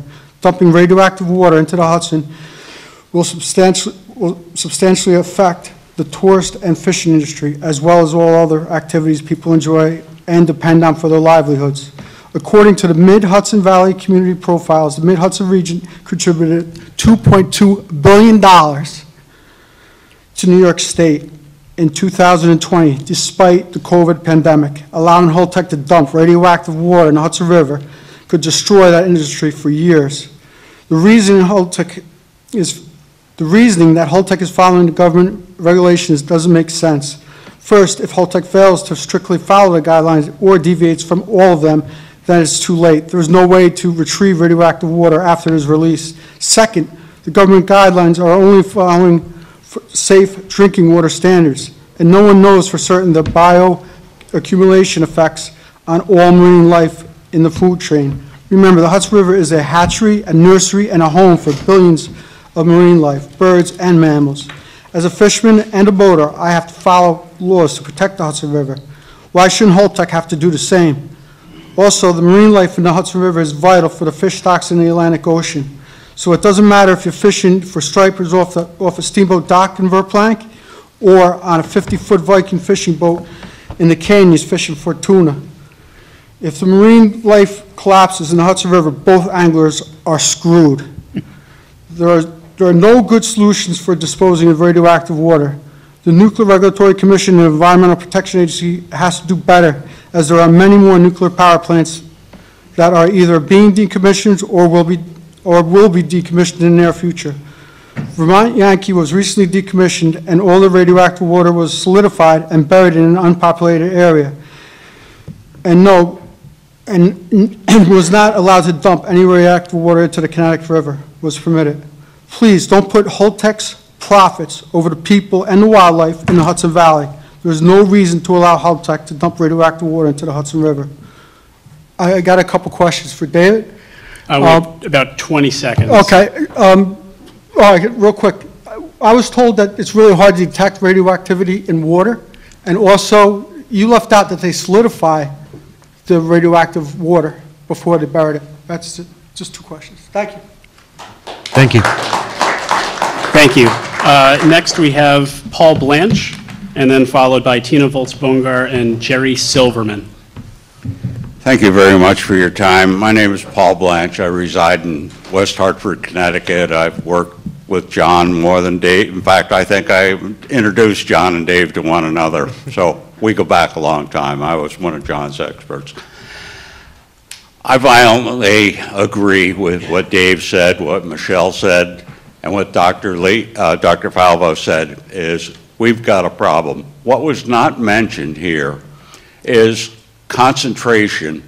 What is the concentration of the water and the total activity to be discharged? We haven't got that number. We've done a brief calculation based on some actual facts of about 28 curies of tritium in the spent fuel pools.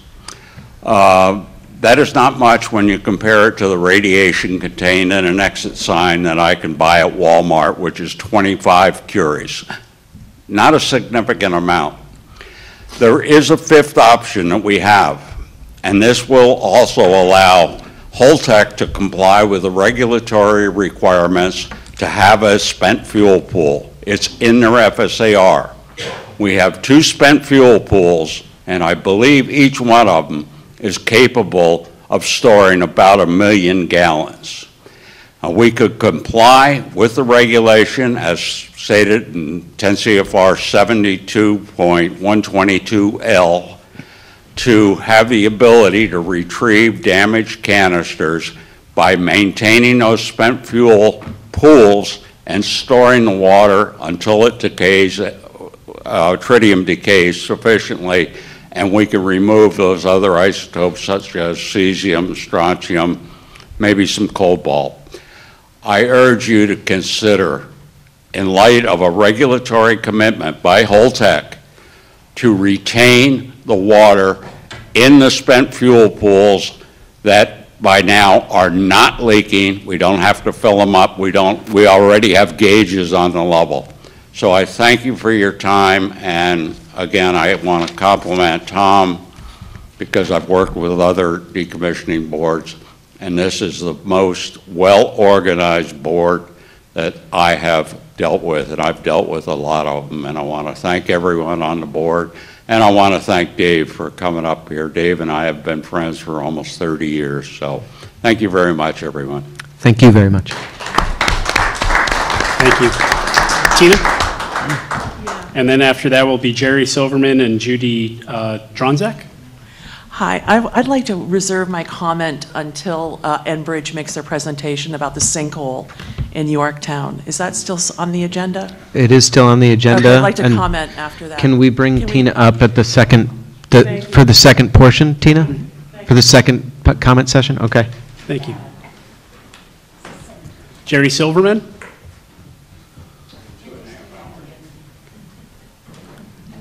The next up would be Judy Dronzak.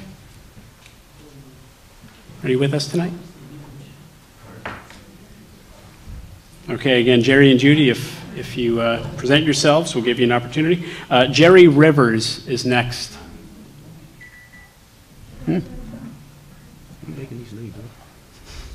I promise these individuals registered. And if I'm butchering your names, please forgive me. James Crichton. Following Mr. Crichton, Greta Nettleton and Rachel Fenty.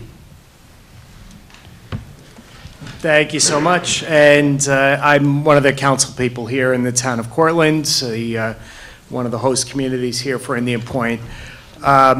Look, releasing spent nuclear fuel pool water into the Hudson River has raised so many concerns among our community members. The releases have been described as being dangerous and irresponsible actions that could have severe and long-lasting effects on the health of the river's ecosystem, our Hudson Valley communities that depend on it, and our community, our people.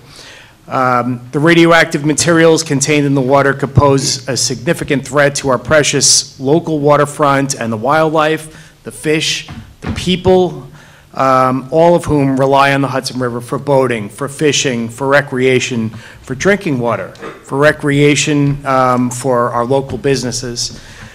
We therefore believe it's essential that alternative and safer methods for disposal are studied and pursued to protect the environmental and public health.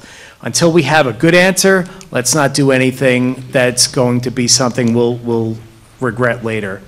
Town of Cortland is trying very hard to showcase our riverfront and to ensure that our residents can enjoy the beautiful piece of the Hudson Valley that we're stewards of. In 1968, Pete Seeger, when he first stood on the deck of the Clearwater sloop in its inaugural tour, said that it wasn't going to be the polluters or the politicians who would clean the Hudson River. He said, "We want the people to come down to the river again, but the most important thing is to get together. All of us, young and old, black and white, rich and poor, long hair and crew cut, because we just won't make it unless we can talk to one another and agree on what we have to do. Let's make sure that we can be forward-thinking together, enough to avoid the short-term solutions, the ones that make us money, and let's protect our Hudson River for generations to come. We can't dump or discharge harmful, tainted water that will impact us for decades or more. Let's take the time to study properly and get this right. Let's do it right now." Thank you. Thank you. Thank you. Next is Greta Nettleton.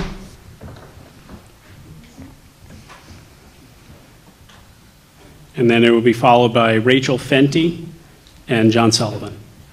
Hi, thank you so much for letting me speak. I'm very new to this whole topic, and I live across the river in Rockland County, and I'm a boater, and I use the Hudson River as a rower. I walk my boat into the water up to the knees 4 or 5 times a week, and so I'm very aware, since I'm downstream, about what might be coming. And so I'm really, really thrilled that people are discussing this, and I can't tell you, it's not just your town, it's all of us.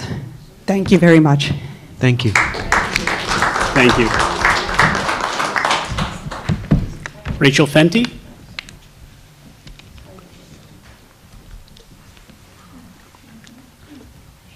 Is John Sullivan with us tonight? Thank you. And that will be followed by Courtney Williams and Lolly Yacker.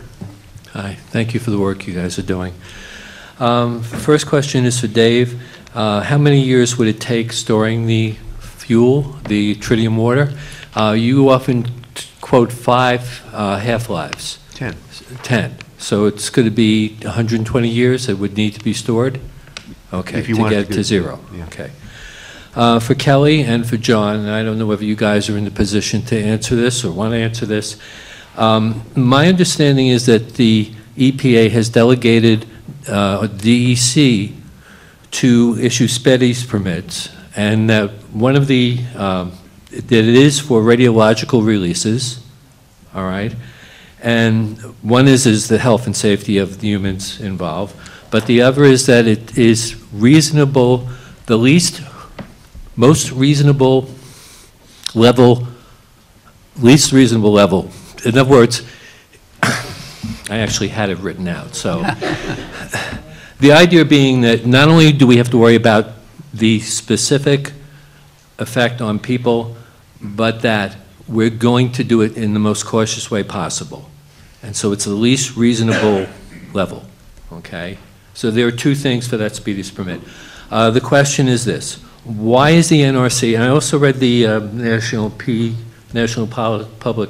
National Nuclear Waste Act, which reserved it only for defense. It didn't reserve it for commercial reactors, all right? And John, the issue is, did we give away this in the agreement, okay? So why is it not, why is Indian Point different? Why is it not under this? Why is the NRC saying this? Do they in fact have a basis in law? Are we willing to challenge that basis? And why is Massachusetts different? Why do they think that they can stop them and we are saying we can't? So, So I'll take a crack at that, at least to a couple of the questions. To the question, did the agreement give anything away? No, it did not. Okay. And prompt decommissioning is in the public interest. Secondly, for this facility, the release of radionuclides is under the auspices of the Federal Nuclear Regulatory Commission and the United States Environmental Protection Agency. I think the citations were put up on the screen, and that's the way it is set up. That's the way it is set up here. In Massachusetts, they have it's a different permit framework, and my understanding is that in that permit, it did not specifically reference spent fuel pool water. So different framework, different language, that's why it's different. So we would have to see what the actual legal language is to see the difference? It's a different framework in that the permit that is at issue is being discussed in Massachusetts under the auspices of the Environmental Protection Agency. They are the ones who are communicating with Holtec about what the permit in Massachusetts does and does not allow. That's the federal EPA? Yes. Okay, but we're delegated by the federal EPA to set standards. The DEC is here in New York. We have an authorized program. I want to use my words carefully, but for this facility, for this facility, it is the NRC and the EPA that set the standards. And that's where the 20,000 picocuries per liter comes from. That is the Federal Environmental Protection Agency maximum contaminant level also for drinking water. That is a federal standard. And that is where I would respectfully suggest concerns be expressed. Okay. And thank you, John. And just for the order's sake, in the public statement hearing portion, we do ask that it just be a public statement and not a Q&A. I wanted to allow that only because it felt like there was some confusion about the earlier presentation, and I thought it was worth allowing the clarification. So I appreciate your comments, John, and questions. Thank you. Okay, thank you. Tom? Thank you. After Ms. Williams is Lali Yacker, and then we'll move to our Zoom participants. Sure. Thank you all. Courtney Williams from Peekskill. Another reminder, legal does not mean safe. And I say that as a cancer researcher. We know full well that the legal limits are not the same thing as the safe limits. And what is at stake here, on one hand, is our health and safety, the health of our river versus Holtec's shareholders. I don't think that that's really much of a contest. I would also like to say that the slides on the options for what to do with the water, I couldn't even take screen caps fast enough to get through those. You know, if part of this is going to be public awareness and including the public, we need more meetings. We need another meeting, and we need presentations that are actually accessible to a lay audience. And really, I am so happy to see so many folks here tonight, but this is not a representative cross-section of the people that live in this community. We're not doing a good enough job to make sure folks are aware. So I would suggest meeting more frequently and having more meetings that the public can attend. And 6 o'clock is hard for a lot of people. I had to rush right here from work. I would also like to say I'm really glad Dr. Becker spoke up on the health impacts, and I'm glad Dr. Falvo was here, but she was here one time. We need a permanent person on this DOB that is versed in the science of radioactivity in terms of the medical and health impacts. We need, not an engineer. We need a doctor, we need a medical researcher that knows these things and can participate in every meeting to be that voice and ask those questions consistently, not come in once, be interrupted 40 times, nobody can hear them in the room, et cetera, et cetera. We deserve to have someone to speak up on behalf of our health at every single meeting. When it comes to the spent fuel pools, I have used tritium in my research routinely. Doesn't worry me nearly as much as what all else is in that water that we don't know about. Who tested it? What did they test for? How much can we trust that data? You know, think back, the Hudson's a Superfund site. GE had to flip the lever and dump all those PCBs. We conceivably are at that juncture where we're controlling whether or not to flip that switch. And we know full well that once it's done, it's not getting cleaned up. Governor Cuomo let GE off. You know, we can't eat fish from the river because of the PCBs. GE didn't restore that. We are at a precipice here. We can do the right thing. And frankly, tritiated water has been detected in Rockland County's water supply when they were studying reverse osmosis. So the cat's out of the bag. We can just make it worse. We're at time now. I apologize. And how about putting a parent on the school monitoring group?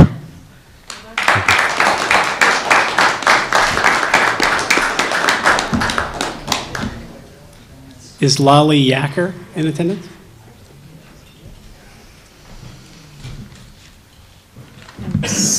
I have learned a lot this evening, and I'm so happy to see everybody here, and I appreciate the panel. So we've heard about the susceptibilities on health, the safety of individuals. I mean, Hudson River is a historic site. It needs to be preserved. We need to have clean water. It has to be, I mean, it affects from the food chain in the water to our standards of living. What I do feel, personally, because I've had teaching in the past, is that it's like Holtec is getting away with cheating on a test. And I don't know how we could, hold Holtec accountable or push Holtec past the standards. I know a lot of the meetings, I'm not sure how much litigation could be done to make sure that there's zero emissions in the water. So those are the questions that I have, is how much can the decommissioning committee do? And if the results are going back to Holtec, that they don't, I don't know, mess with the statistics or, change whatever it is that they get, the reports. So that's what I have to say, and I appreciate everybody's effort into continuing to work with Holtec on just trying to get rid of the radiation. Thank you. Thank you very much. Thank you. Next, we'll move on to our Zoom participants who registered to speak. We'll only have time for one or two at this juncture, but as Tom Congdon noted earlier, there will be additional time allotted toward the end of the meeting. First, we have Marie and Sarah. Our staff are going to unmute you.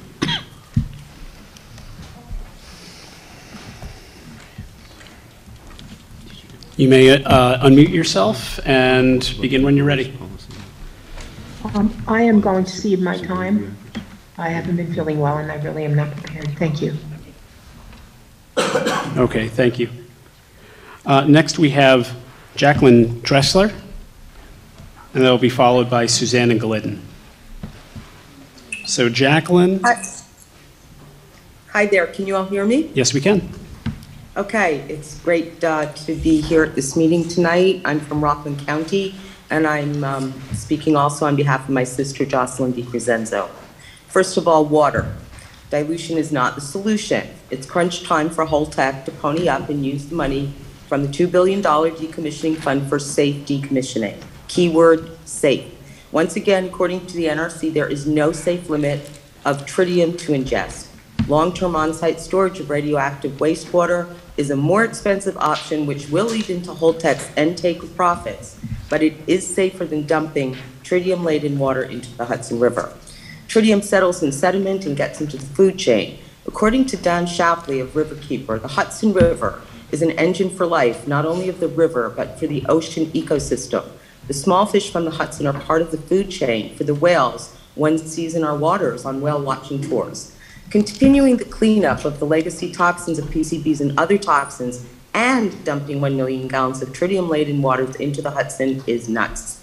Children and the immune-compromised people are especially at risk, and so many people, over 106,000, who rely on the Hudson River water for their needs will be at risk. The International Atomic Energy Agency believes that radioactive waste needs to be in leak-proof containers and not in our waterways. Regarding transportation, removing this waste and transporting it through local communities to faraway places such as New Mexico, Idaho, Texas, to disadvantaged and environmental justice communities already overburdened by toxic industrial and nuclear waste is an outrage. People will rise up against moving this hazardous waste by truck, barge, or rail. I recently heard Paul Blanche say that transportation and having routes and railroads to handle 200,000-pound canisters cannot be done for nuclear power plants. Regarding monitoring, the fact that children and teachers have been attending school without monitoring for air pollution, particulate matters, and radioactive waste matter is unconscionable. What have the children been breathing? They suck up everything like sponges, and as we already know and have heard from many doctors, including Dr. Helen Caldecott and the doctor who was on tonight, Dr. Falvo, children are, and Michelle Lee, children are especially sensitive and much more affected, especially to the cellular level. This is not rocket science, it's medical science. Okay, regarding problems, there's not enough time to go into the exemptions. Exemptions for reporting of daily events, for not having to disclose what's in the water, for not having to do emergency planning, for not examining welds on cast, or for violations that this criminal company, Holtec, persistently is fined for, violations for workers' health, security violations at Oyster Creek. Instead of the NRC working on redefining what is high or low-level waste, the NRC should redefine and overhaul itself into the 21st century on the extremely serious and urgent matter of public health and current medical science. Ms. Drexler. Also, yes. You're at time. Okay. Thank you very much. I guess I can send in my comments to somewhere. Yes, absolutely. On our website is a feature to submit comments. Okay, thank you very much. Thank you. I just did want to just say one thank you especially to Tom Condon and Tom Kaczmarek for all the help with me and for rearranging the content of this meeting to accommodate so many more newcomers. Thank you very much. Thank you. Appreciate the kind words. Thank you. And I believe we have time for one more at this juncture. Susanna Glidden, if you're on, you're unmuted now, and you may begin when you're ready.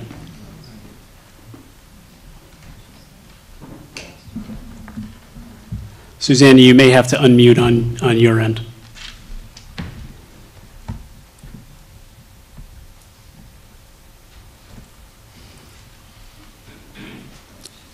Susanna, if you're speaking, we're not able to hear you.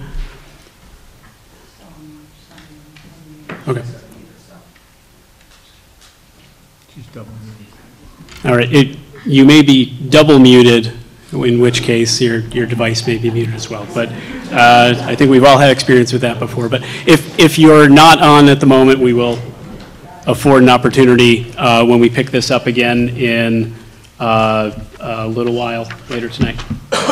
Thank you. Thank you. And I know there are other folks on the Zoom. I'm sorry, is Susanna ready? Okay, yes, Susanna, I think you've unmuted. Go ahead. All right, thank you. So as we've said several times tonight, this is a public health and safety issue, this whole nuclear operation and decommissioning. Dave Lochbaum is a nuclear expert.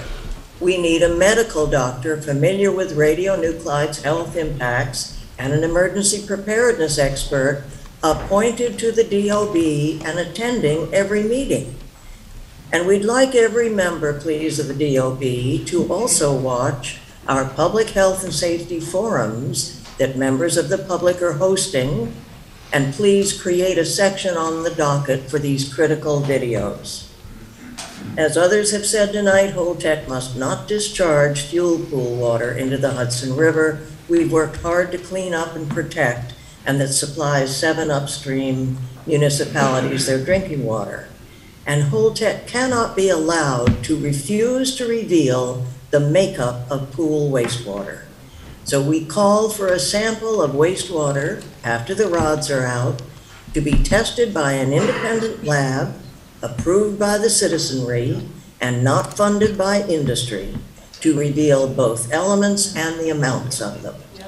Only storing in tanks or kept in the pools is acceptable. The filtering system Holtec alleges it uses before storage must also be identified to understand how much is actually removed and who oversees it. Tritium, however, can't be filtered out. It remains a lethal poison if ingested. It's taken in by fish, eaten by people, or drunk by people upstream. Cumulative impacts from years of releasing pool water must now stop. No more poisoning us and the environment. Either store it on site to let the tritium decay for 5, or as Dave just said, 10 half-lives, or best keep it in the pools to decay, and also provide, by keeping the pools open, the only method NRC allows, a leaking canister to be reloaded in the pool water. I think Paul Blanche just said that. Only recently, an RFP, shockingly only recently, was sent out for bidding to install air monitors for radioactivity, most essentially at nearby schools. While deconstruction took place without tenting, without monitors, children were allowed to return to school last fall. Does refusing to air monitor thus far indicate Holtec and NRC's intention to let radioactivity be absorbed by the trees, the soil, the water, and by people, including our school children? Holtec has applied for an exemption from emergency preparedness, claiming nothing will ever happen, but Holtec's loading system unavoidably scrapes carbon steel onto their stainless steel thin wall canisters. Susanna, unfortunately, yes. You're at time.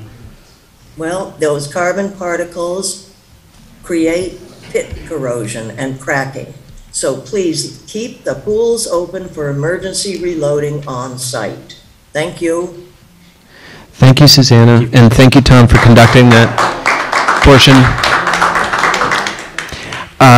Before we turn to the next topic, I just thought a few points of clarification based on some of the things we just heard on the public statement portion of the meeting.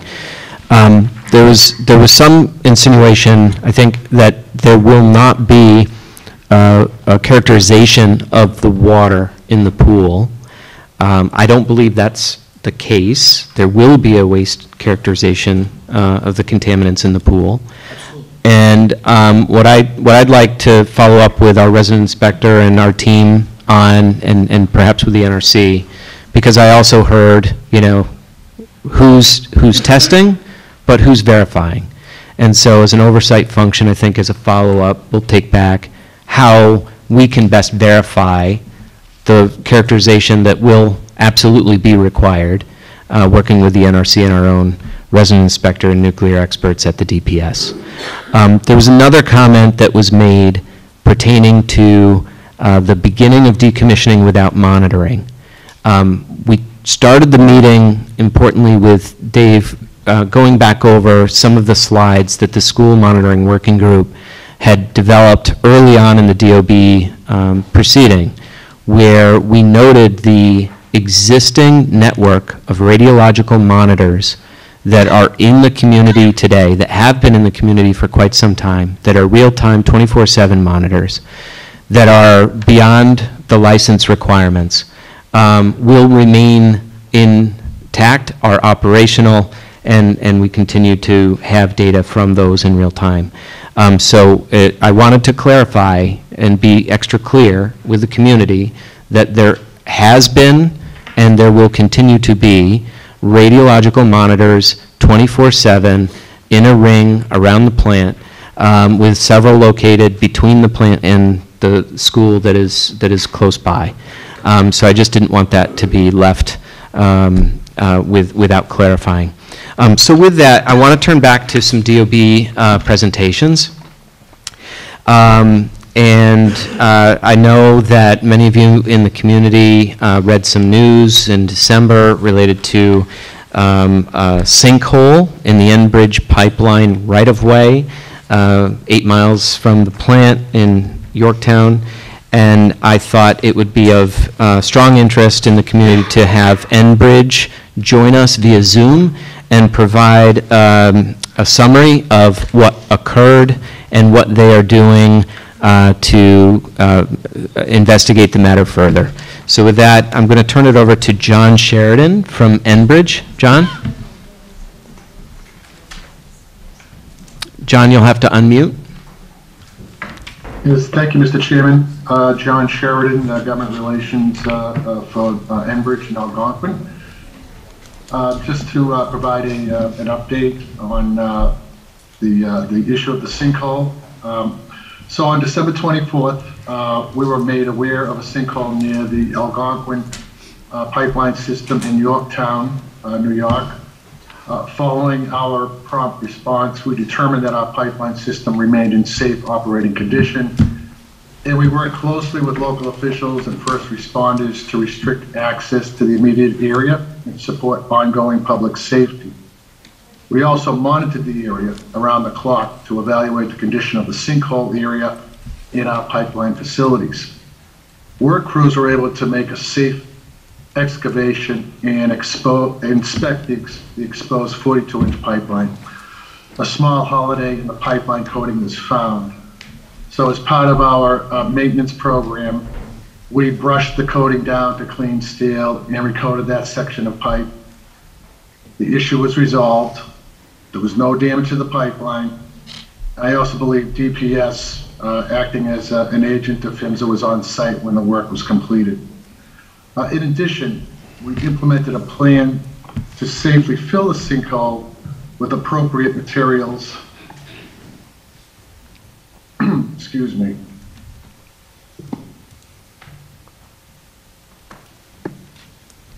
I was cut off there for a second. Added topsoil and mulch and stabilized the site for the winter. Around the clock security and fencing remain around the area. The park remains closed while we complete a thorough review to further assess the geophysical characteristics at this location. Safety of the public and the environment is our top priority, and our highly trained team will continue to work with local officials. I'd also like to add, Mr. Chairman, that when the final review and assessment is complete, we'd be willing to come back and provide an update at the next quarterly meeting. That's really all I have at this time, Mr. Chairman, to share this evening, and I'll turn it back to you. Okay, thank you very much. Senator Harcum? Hi, John. This is Pete Harcum, New York State Senate. I guess it was about 10 days, 2 weeks after the sinkhole incident, one of your local attorneys who represents you in matters called me, gave me essentially what you just said, and said, in the very near future, there would be a briefing for elected officials. That briefing has never occurred. So, you know this community is sensitive to the existence of the pipeline. People are clamoring for information, and there is really no communication from Enbridge to the public at large or the elected officials who could provide that information. And, this is just the kind of thing that doesn't breed confidence in the community about Enbridge being a good neighbor. Thank you, Senator. John, do you want to respond? Yes, thank you, Senator.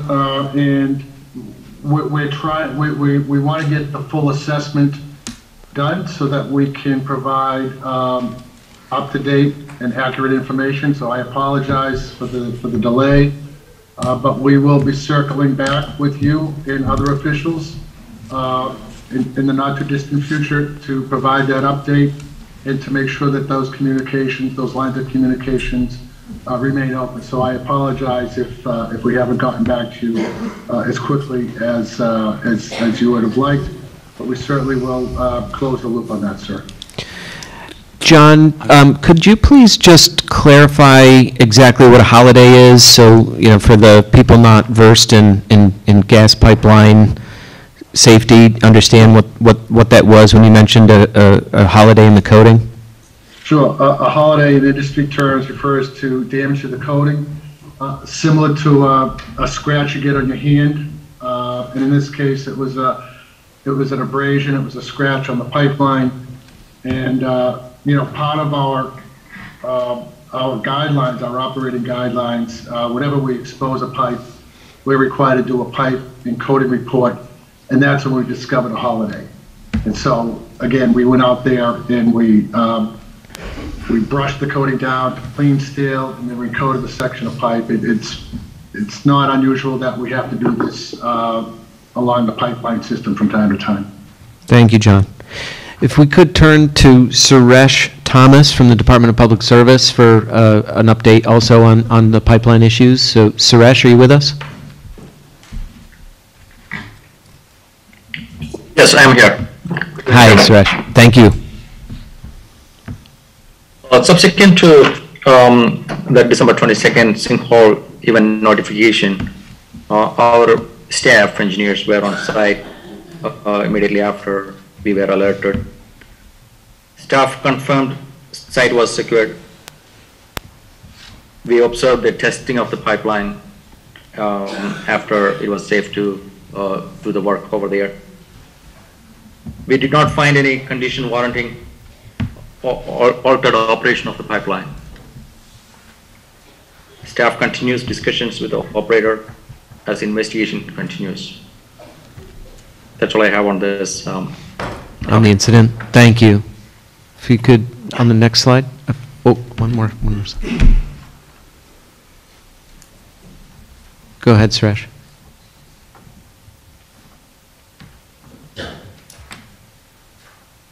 Suresh, are you still with us? Or is it Kevin Speicher from DPS with us? Yes, I am here. Okay, sorry. Go ahead. Okay. Regarding the Enbridge exercise, Enbridge currently working with the Haltech, DPS, and state and local emergency responders to schedule emergency preparedness tabletop exercise. And Oak Ridge National Laboratory Study. On December 16, 2022, PHMSA released updated assessment conducted by Oak Ridge National Laboratory. PHMSA presentation outlines key findings. Both are available at dps.ny.gov/Indian Point. PHMSA is accepting questions from public, and you can submit at PHMSA publicaffairs@dot.gov, that link. Thanks. Thanks, Suresh, very much. Richard, I think you had a comment? Yeah, this is for Enbridge. Did this sinkhole occur in an area where you predicted that sinkholes were a possibility? John, are you still with us? Did you get the question, John? I did not get the question. The question was, did the sinkhole occur in an area of the right-of-way where Enbridge was aware that sinkholes could be a possibility? I don't have that information this evening. I can't respond to that. I would have to circle back to you. Okay. Mr. Chairman. All right. Another question, could a similar sinkhole occur anywhere else in the right-of-way? We have other questions. The other question is, could another sinkhole occur elsewhere in the right-of-way? Yeah. Well, currently, we're doing a full assessment of what occurred, and hard to speculate until we have all the facts in front of us before we can. Well, let me just comment that you had the fact, hopefully you should have had the facts before you put the pipeline there. Other folks have questions. Assemblywoman Levenberg? It's kind of along similar lines, I guess, and also my colleague on the left. One of the issues that there has been all along with Enbridge is, not knowing from a distance where the pipelines are being monitored from Texas, that, what is actually happening on the ground. And this is just another example, whether it's a leak or a sinkhole, there's no local oversight. And, it's not clear also, even from the PHMSA report, I think there's just another question for that report is, I think that when they released it, they said it was actually completed in August, but it wasn't made available to any of us until December, unless it was, and I just wasn't aware of it. And, it's not clear what the delay was in getting that information, why that took so long. But again, it's still back to the point of this delay in information that could be pertinent to public safety, which in this case, it is. Thank you. I would encourage you to submit that question about the timing to the email for questions, because they are being responsive at PHMSA to the questions that are being posed. Okay. Anything else on pipeline? Okay. Okay, so moving through to the next item on the agenda, Rich Baroni is here. He's going to go through.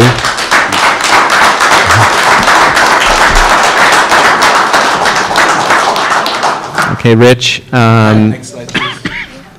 The Rich Baroni fan club is here. Wow. Hey, good evening. I'm Rich Baroni. I'm the site vice president at Indian Point. Next slide, just go through the agenda. Really what I want to do is just talk about our completed activities since the last DOB, which is December 7th, and where we project we will be by the next DOB, which is April 27th of this year. What I'll talk to is the dry fuel project, which consists of the asphyxie pad, the Unit 2 spent fuel defuel status, the Unit 3 spent fuel pool building, and the new high lift crane that we are installing. Then I'll go into vessel segmentation at both units. And we'll talk about some of the building demolition activities that are in progress. Excuse me, Rich, if you could please bring the mic closer. How about that? Thank you. We can hear you, but for the transcript, it's important. Okay. Thank you. We'll go through some building demolition activities. I know the crowd's interested in the NRC inspection and their activities. We did get a NRC severity level 4 violation I'll talk about in detail. And then we'll talk about some of our industrial safety trend and our corrective actions. So, the dry fuel project really concludes with all fuel from both spent fuel pools transferred to the independent spent fuel storage installation known as the asphyxie. All right, the protected area fence, nuisance fence, and a vehicle barrier system are required to be installed. The dry fuel project is projected to be complete prior to the end of the fourth quarter of this year, 2023. Regarding the asphyxie pad, as previously noted, an additional pad had to be constructed to accommodate all of the Holtec High Storm 100S casks. 127 casks are needed to secure all the fuel from both Unit 2 and Unit 3 spent fuel pools. The original pad will hold 75 casks, and the new pad will hold 52. And as reported in the previous DOB, fencing and monitoring equipment have already been installed such that both pads are now part of our protected area on site. Since the last Oversight Board meeting, the vehicle barrier system installation, that'd be Phase 4, is being bid by independent contractors. We expect those bids to be submitted shortly. This system is for a standalone barrier system for the 2 pads. And then we did start removal of the condensate storage tank, and I'll show you a picture next slide. Projected activities through April, we'll have the CST removed, and we'll award the bid to install the vehicle barrier system and start construction activities. Next slide. So this shows the new pad with some of our casks already on there from Unit 2. The tank that you see there, approximately, I guess, at the 3 o'clock position, that's the condensate storage tank that's in the process of being removed right now. Next slide. So proceeding to the Unit 2 spent fuel pool defuel status. Recap, 896 fuel assemblies needed to be cast at Unit 2. That required 28 casks. Since the last Oversight Board meeting, a Unit 2 spent fuel pool offload is complete. All 28 casks are currently located between the 2 asphyxie pads. This was one of our first major milestones that we did. We completed that approximately 3 weeks early. So compliments to the dry fuel team. They did a great job there. Projected activities through April 27th include there's some necessary equipment will transfer from Unit 2's FSB to Unit 3's FSB, and they'll be required for fuel removal. And then basically we're planning for fuel rack removal over the next 2 to 3 months. All right, that means we'll develop work orders to do that. We'll perform preventive maintenance on equipment needed to remove the racks. We need to fabricate a rack lifting device that's being done in our Camden facility. And then we'll order rack containers for disposal of the racks, and those will go to WCS in Texas. Next slide. Unit 3, we're working on modifying the building itself and installing the new high lift crane. So we completed modifications to the FSB to support the high lift. We completed a factory acceptance testing of the crane itself in a facility in Pittsburgh. We shipped and assembled the vertical cast transporter for the Unit 3 high track / high storm casks. These casks are a little bit different dimension, so they require a different vertical cast transporter. And we commenced building the high lift. Projected activities through April 27th include complete assembling the high lift crane, perform site acceptance testing, we'll finalize procedure development and the operation of the high lift. And our first fuel moves currently scheduled for the beginning of May. So 41 casks will be required for all of the fuel in Unit 3 spent fuel pool. Next slide. This basically shows the modifications we had to do to the building. We had to modify ductwork for our heating and ventilation system. We had to modify our walkway to facilitate installation of the high lift itself. The suction piping to the cooling system had to be moved again, just based on the configuration of the high lift crane itself. We put a new floor and rail system in to transport casks out of the building, and we created openings for high lift access. Next slide. So this is the construction of the new crane. All right, they're called outriggers and swing arms. So basically, we go west, furthest west to east, right? And so we're proceeding with the installation of the high lift itself. Next slide. And that shows just a further where we are with the high lift crane itself. That's all I have for now for a dry fuel project. So are there any questions on fuel?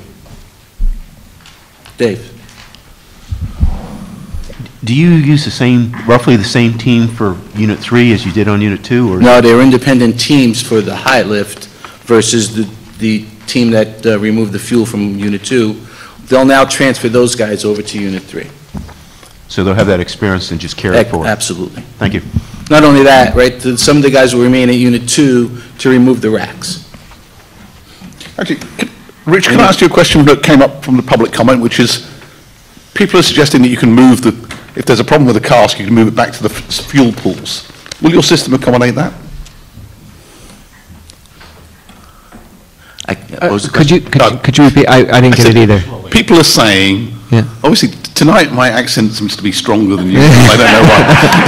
I grew up in a family full of accents, Mr. Webster, but I just can't take it. And it's me. I know it's me. So, I should have brought my translator, you know, that would have been good. But, so, some of members of the public were suggesting that a good reason to leave fuel behind, or not fuel, but leave water behind in the spent fuel pool is because if you had a problem with a canister in a cask, then you could transport it back to the fuel pool to be recast or whatever, recanistered or whatever, right? I understand. Can your system accommodate that? Could you transport a cask back from the fuel, from the IFSFC pad, back to the fuel pool? In other words, is it reversible? Right, we can, but that's not our business model. What we would do is bring another, it's called a high star. We would transfer the cask into the high star and then do any analysis we had to do. Well, maybe I don't want to get off And the maybe point. just explain what the high star is. The high star would be another container that we would, the MPC within the cask is what actually holds the fuel. Yeah. So if there's an issue with the MPC or the high storm, we would transfer it to a high star, and there we would do the analysis and see what, any corrections that were needed to the MPC itself. All right. There's not been any leakage any leakage at all with any of the Holtec MPCs themselves. Right, I think maybe we'll come back to that another time, because I know it's a complicated topic, but thanks for that information. You're welcome. Any other questions on fuel? Okay, go on. Well, maybe I have the big question, right, which is, you've got Unit 2 pool empty, so when do you want to lose the water?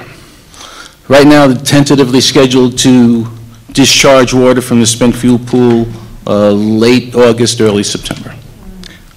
And would you be prepared to wait on that until the state gives you the okay? Who should be prepared when, I'm sorry? Would you be prepared to delay that discharge until the state gives you the okay? Right now, we would just operate with our existing procedures and the requirements that we have either from the state or from the NRC. Right, and I'm asking you a question. I'm not asking what the existing procedures full are. transparency? No. Okay. I'm not going to be here and tell you a different story, right? Our schedule is, again, right, we want to meet this 12 to 15-year requirement, and I understand the emotional part about discharge to the river. I get that. And in fact, I even have a recommendation that we could talk about later, right? But right now, our schedule calls for defueling or dewatering the Unit 2 spent fuel pool late August, early September. Okay, so can you give us an undertaking that you won't do it before then? He asked, from Mr. Webster, would you give a commitment that you won't discharge before that time frame? Before August, September time frame that you just said? I won't commit to that. I mean, it all depends on how we proceed with the rack removal. There will be some cleanup that's required within the pool itself, right?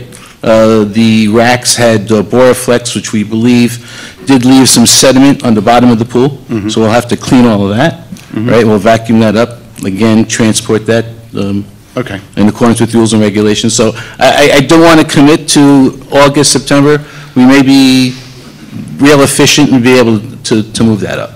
All right, let me try one last thing, Rich, because I know we're going to get to yes at some point, but we just have to work at it, right? So, can you give us a commitment that you'll give us a month's notice before you discharge from the river? Sure. There we go. See. Thank you. Yeah, Assemblymember Levenberg, please. Does DPS have any control over that or not? As I'll turn it over to my counsel. I think you said it before, but I just want to clarify. Oh, John. So the framework for releasing water from the pools is a United States federal Environmental Protection Agency and Nuclear Regulatory framework. It is their auspices that controls that. But do we have any control over it? I mean, I heard what you said, but I think that the question is still relevant. You know, can the state, in fact, if we have, you know, any evidence that we believe this is not the best way to proceed, whether or not the federal government has control, I mean, can we impact that timing at this point? I guess that's the question. Yeah, I think we'd have to explore it. I think that would be the most appropriate thing for me to say right now. But I really do want to come back to the issue of liquid effluent discharge is under the auspices of 2 federal agencies. And the place to advocate and to interact and communicate and suggest an initiative is with those 2 agencies and the federal elected representatives. Well, we'd like to make sure that we're not all just talking ourselves here. I think that's a good point. County Legislator Colin Smith. Yes. Thank you, Mr. Chairman. So I do have a question with respect to everything that we've not only heard here tonight about, you know, what is known with respect to the discharge into the Hudson River, the very deep and grave concerns that the community has, that local industry has with respect to that. I mean, has Holtec looked at that at all before this? I'm not trying to be tongue-in-cheek here, but I mean, have you had any conversations surrounding that, you know, that issue, you know, in your decision regarding if and when you're going to discharge? I understand that it's under the federal auspices, but I'm just asking as a business consideration and as a, you know, considering the concerns in the community as well as in local industry, local businesses. Is it something that, you know, Holtec is just not at all considered, or has there been any consideration taken up until this point? Well, in this case, Holtec is me, right? So I'll tell you this, that our releases per RLR program, which is as low as reasonably achievable, that's what LR stands for, requires us to discharge radionuclides less than 1% of what the NRC limits are. So that's number one. Number two, I did talk to my decommissioning director on the way here today. Almost what Courtney said. I think if we can have a discussion, not with 1,000 people, because it's not going to work, right? But we have a radiological environment operating report that goes to the NRC on a yearly basis. It tells you every radionuclide that we discharge to the river, right? And its effects, right? So we can go over that report. Monthly, we send a report to the DEC, right? That again shows all of the discharge parameters. I'd be more than willing to sit down with I think a smaller group would work best, right? Just so everybody understands what the issue is, and then we could communicate it to everybody. I really think that would, well, it won't appease everybody, I get that, but I think long-term, at least people will understand where we are with this. I think I hear agreement between something Courtney Williams said and what you said, which is we need more. Yeah, it's amazing. We need more meetings. Date and time. So we'll take that from both of you as a good recommendation for a follow-up. And might I just, I'm sorry, Mr. Chairman, just follow. And just, I mean, I'm not trying to accuse you of, you know, doing anything, you know, untoward or not being, you know, vested and involved in this process, but it sounds to me like there is a disconnect here for whatever reason, and I think that meeting in a smaller environment where people can sit down, have much, you know, better, it'd be much more valuable and efficient use of time would be, you know, a great idea, and I think it potentially could go, you know, a long way towards at least allaying some of the concerns that the community has with regards to this. Let's be honest, right? I'm not going to appease everybody. I know it, right? But at least we have some science, we have some basic facts behind what we do.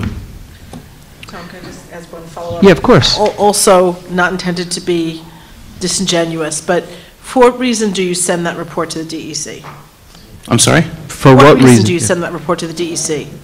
What's the reason that they It's a get it? monthly requirement. I can talk about that. Yeah, so, but it's a requirement, but there's no, well, you, go ahead. Yeah, as part of the Speedies permit, every permittee is required to submit what we call a discharge monitoring report.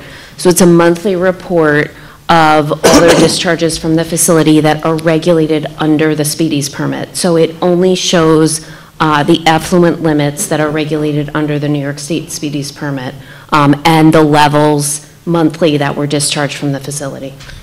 And if there's anything that is notable in that it's higher than normal or something unusual, what's the role then for the DEC? If one of the limits in the Speedies permit, if a discharge shows that the discharge is over the limit in the Speedies permit, then we will advise the facility, and then we have an enforcement process that we can take. We typically start with a notice of violation and then determine appropriate next steps. Yeah, being from the county, we're very familiar with that $17,000 a day fine. But that seems a little bit different than there's no role at all for New York State, to me.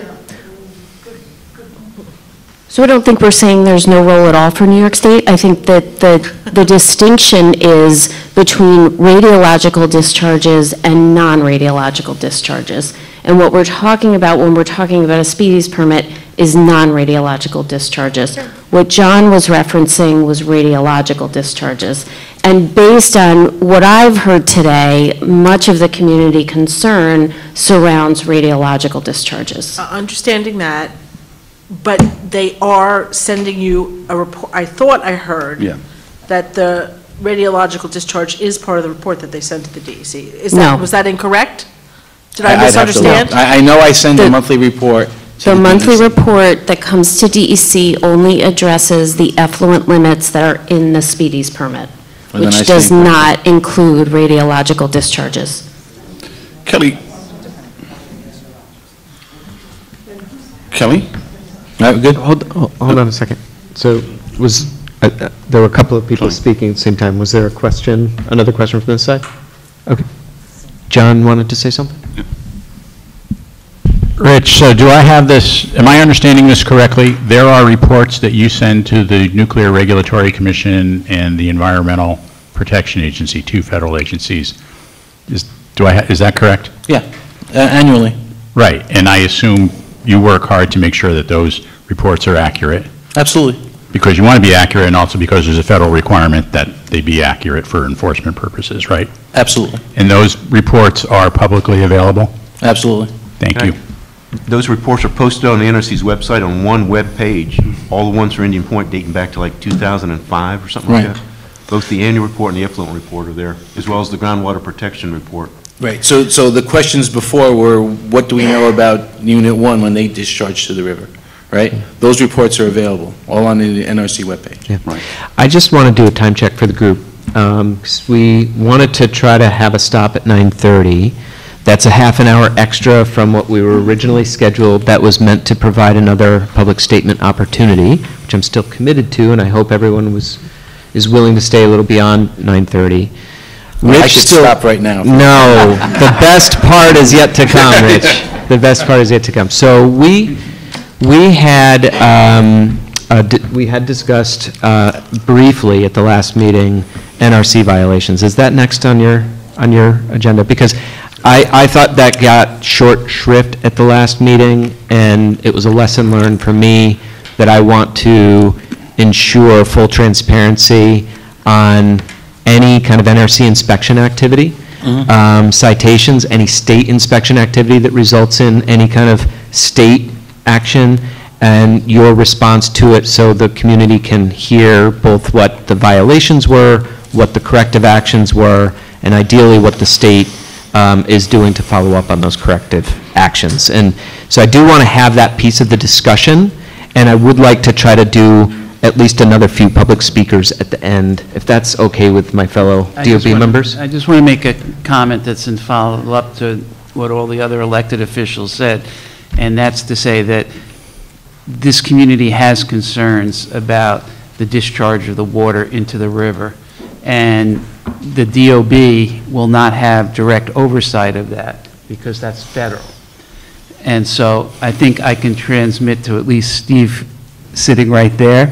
I don't want to put you on the hot seat, but you are a representative from Senator Gillibrand's office, and I think the elected officials here would like to meet with you at some point to transmit this community's concerns to the federal level. Okay, thank you. Thank you, Rich. Rich Baroni, back to you. So I'll proceed with segmentation then? Or do you want me to jump to the violations? I think, I'm sorry, Steve, did you want to say something? Well, I just wanted to add, we don't have a seat at the DOB, so I just wanted to make that clear to everybody in the public who's here that federal representatives don't have a seat at the DOB. So we're not part of this, we're not allowed to be part of this committee meeting. We can participate by sitting here and observing and being on Zoom. We're not allowed to be part of the actual committee, but we'll be more than happy to meet with all of you. Thank you. So, Rich, I think on the segmentation, Dave and John, Richard, do you think we should have this as a written submission and fellow DOB members, and then we could skip to the violations as the most important part for him to finish up? So, I think we should segment Richard's presentation and go to the violations. Yeah, please go ahead to the violations. All right, so if we go to page 24. Wow. So we did receive a NRC severity level 4 violation. It's equivalent to a green finding for operating reactors. It's not subject to enforcement action as long as it's placed into the corrective action program to prevent recurrence. A severity level 4 NCV is the lowest level violation, very low safety significance documented in an inspection report. The NRC inspection reports document NCVs along with inspection activities and observations from the inspections. A notice of violation is different from an NCV.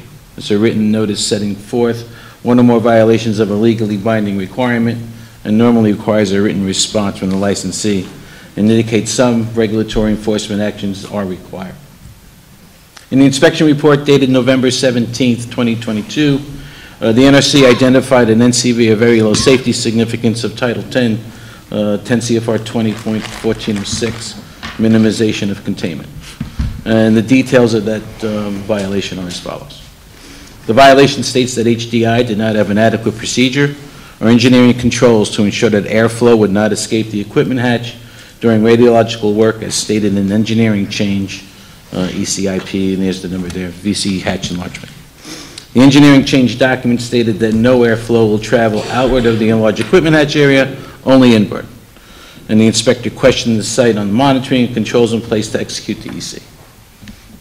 Based on the NRC's question, we correctly entered the issue of concern into our corrective action program. The following corrective actions were generated in response to the incident report. A smoke test was performed at 5 different elevations of the new equipment hatches on both containment buildings and covered the full height of both equipment hatches. The test results indicated no outward flow and indicated either no flow or inward flow at the number of elevation checkpoints. This result was not consistent with language in the engineering change, which stated only inward flow. And so we've revised the EC to reflect field conditions. Our ventilation systems were changed following test results to further promote inward flow. Our procedures were revised to provide explicit direction to close or verify closed the equipment hatch during any work activities that could potentially generate airborne radionuclides. For example, welding and construction activities and the internal transport of radioactive materials. This direction was initially provided in the station standard and now better resides in the procedure.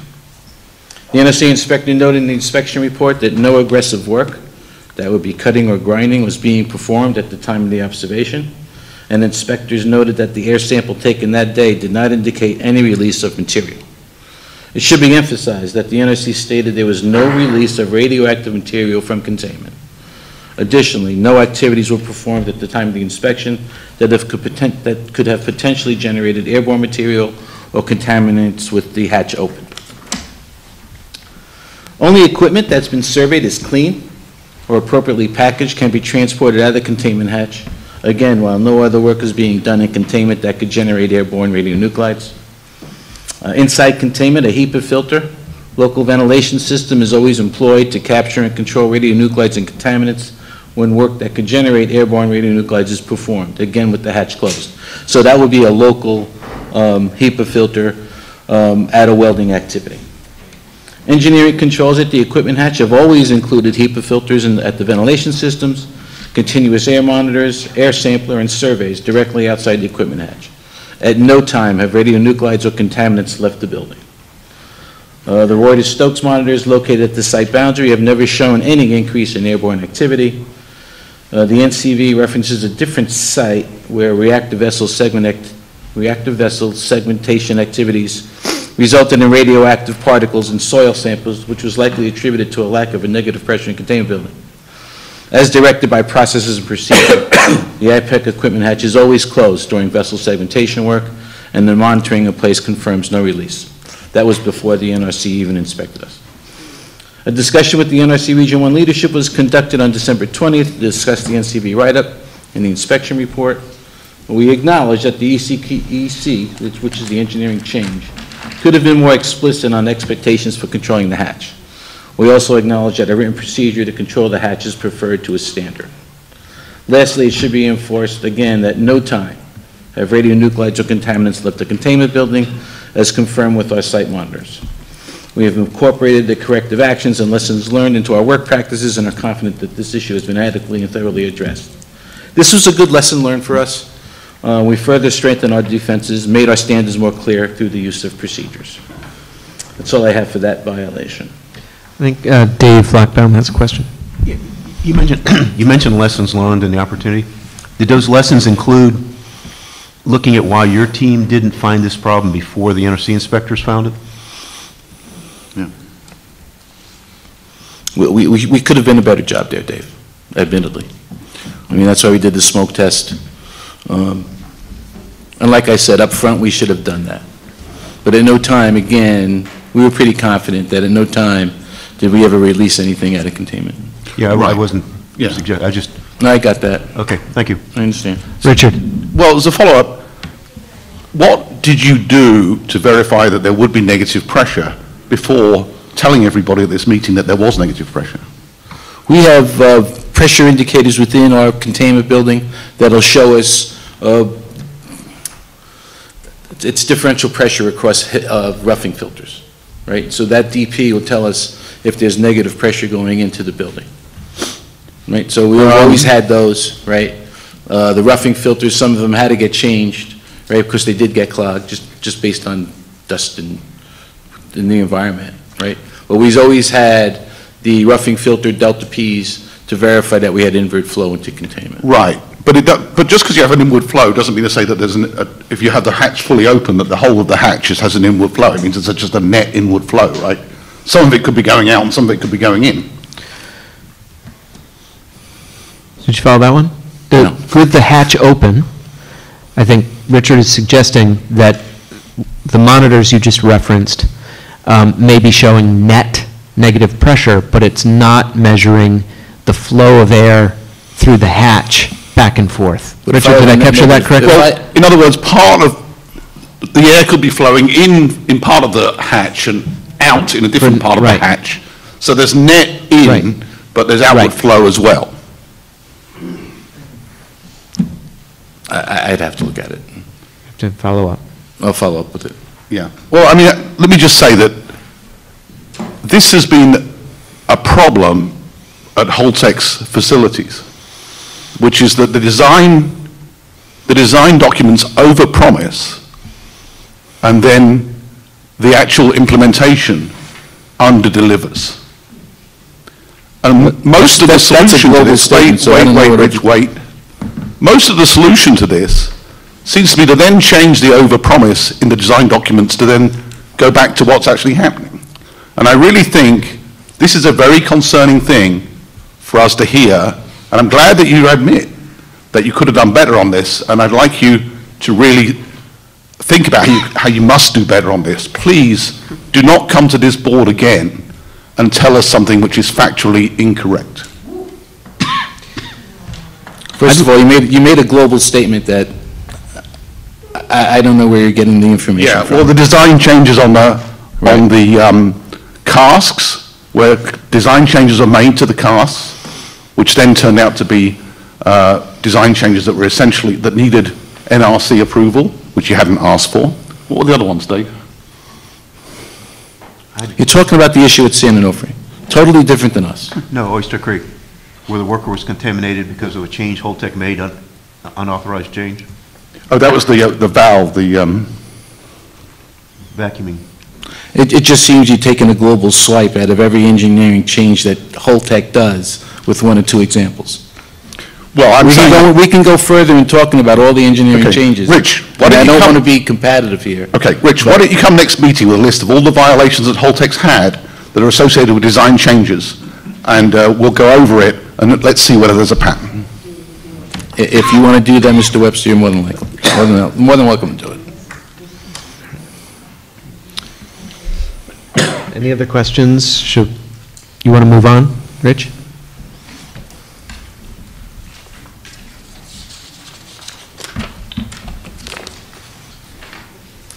Industrial safety? Yeah. Hey, we're really not proud of this one, to be honest with you, right? So recent history, the New York State Department of Public Service, Office of Resilience and Emergency Preparedness submitted a letter to us on November 14th with concerns of our industrial safety trend in Indian Point. The letter cites concerns with near misses, fitness for duty testing, and a number of OSHA recordable injuries. And a letter addressed to Mr. Wisely, dated December 7th, we did respond that we appreciate and share the state's concern regarding industrial safety performance in Indian Point. Our response acknowledges 2 near misses and 3 OSHA recordables. Unfortunately, we now have a total of 6. So to me, right, you really have to look at the cause of the events, right? So let's be clear that we know and acknowledge that no one comes to work wanting to get hurt, right? But we do need to address and understand the cause before we could put meaningful solutions in place. And so with that said, we looked at the cause of some of these issues. One was where wrong tooling was used, poor oversight of the task at hand, body posturing between eye-hand coordination, pre-existing condition of the worker, material condition of the facility, and that's one I take personally, I am personally accountable and responsible for, and one not meeting site standards. Those are basically the causes of the safety issues we've had. So corrective actions to date. We continue with safety discussions every day at pre-job briefs and station meetings. We'll continue with union-led safety committee meetings on a monthly basis. We solicit and we want to hear from union personnel what their issues are, and we'll resolve them as needed. We started issuing a station-wide red and yellow memo addressing the event and distributing them site-wide. So when guys walk into work, if somebody got hurt, right, depending on the severity, it will be either a red memo or a yellow memo. This way it's a site correspondence throughout. We established a Coach of the Week roster, right, where supervisors and managers will go out and observe a job. And then what they'll do is we'll report back, we call it a leadership and alignment meeting, and we'll discuss what the supervisor or manager saw and any on-the-spot corrections we had to make. We developed an expectations document to be signed by all members of the leadership team as an acknowledgement to uphold station standards and expectations. We'll perform periodic craft labor safety walkdowns where we'll take a craft person with a safety manager or any manager really, and just watch a job to make sure all the safety precautions are being taken. And we'll perform periodic housekeeping walkdowns. So one thing we did find was our housekeeping needed to be addressed. And so we've done that the last 2 weeks. We've committed ourselves to do that continuously. All right, we'll report back to that on at the LNA meeting also. But I was disappointed in some of the housekeeping things we saw. We need to maintain our standards, right? We need to maintain our standards in safety, and we need to maintain our standards in housekeeping. I've told all the guys that, everybody acknowledges that. Because we're a decommissioning plant, doesn't mean we let our standards go, right? And we're reinforcing standards and making sure that they're kept. And I'm confident now with the corrective actions we've put in place, our safety record will improve. I wish I could promise everybody in this room that nobody will get hurt the rest of the year. I wish I can. I can't. All we could do is put these in place, and then if an event occurs again, we'll have to look at it in detail and see what we can tweak to make things better. That's all I have for safety. Thanks, Rich. I think Dave has a question. Yeah, about 7 or 8 years ago, Exelon made a presentation at the NRC's Regulatory Information Conference on industrial safety, and they seem to have a very sound, robust program. So I was wondering, on issues like this, does Holtec do much benchmarking against industry practices to see if your standards and communications and stuff are at or above industry averages? I'd have to pull that string. Okay. I know one of our major contractors is Champion. They have a whole safety team, right? So they look at some of their industry events at their other sites. Giordano does the same thing, right? Looking at safety precautions at their sites, other job opportunities there. So I would bank on them to give us anything that they need. But I'll pull the string to see what we do with Holtec. Fair enough. Thank you. Thank you. John, did you have anything? Yeah. So one of the things we did tonight in order to have more time for community discussion was to shrink down a discussion of state oversight. We do have slides. They are on the website. I would recommend folks who are interested to go look at that. There are two things that I would like to just flag right now. And Tom, one of the things is I think it's on the last, probably in the last page of the deck. We put it in here. Right. So I think, you know, we've had a very good, robust discussion tonight. One thing I want us to keep our mind, you know, keep our eye on is the reduction of risk, the reduction of site-wide risk where there could be an airborne migration of radiation. In you know, NRC parlance, this is called a severe accident or beyond design basis accident. And the main site risk now remains the spent nuclear fuel in the spent fuel pools. I think there's good news, and there's also, you know, considerations to keep in mind going forward. And this slide shows what has happened, I believe, in the last 20 months since Holtec has taken over the site from Entergy. Holtec, and I want to acknowledge this with Rich and his colleagues here. Holtec has moved a substantial amount of spent nuclear fuel out of the Unit 2 spent fuel pool and into dry cask. Make no mistake, that is reducing risk. That is reducing risk to the community. That's reducing risk to the emergency planning zone and to the New York metropolitan area. That's 1.6 casks on average per month, or 19.2 casks per year. That is much faster than what Entergy was doing and than what Entergy had, you know, had suggested. So that is progress. That is risk reduction, and I think that's important to acknowledge. Mm-hmm.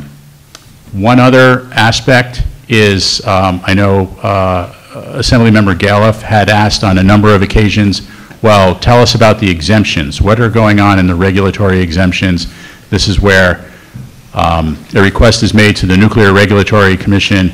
Oh, well, you have a generally applicable rule that you promulgated through the Administrative Procedure Act, notice and comment. It applies generally to every single reactor site in the country, and then various operators ask for an exemption from those rules. The NRC, has a process for an exemption. I think, as we have discussed in the past, there is an exemption for the post-defueled emergency preparedness plan, or PDEP. That plan, that exemption plan, or that exemption request went in a while ago. New York State submitted detailed comments on November 22nd, 2022. Those comments were not posted by the NRC on publicly available atoms.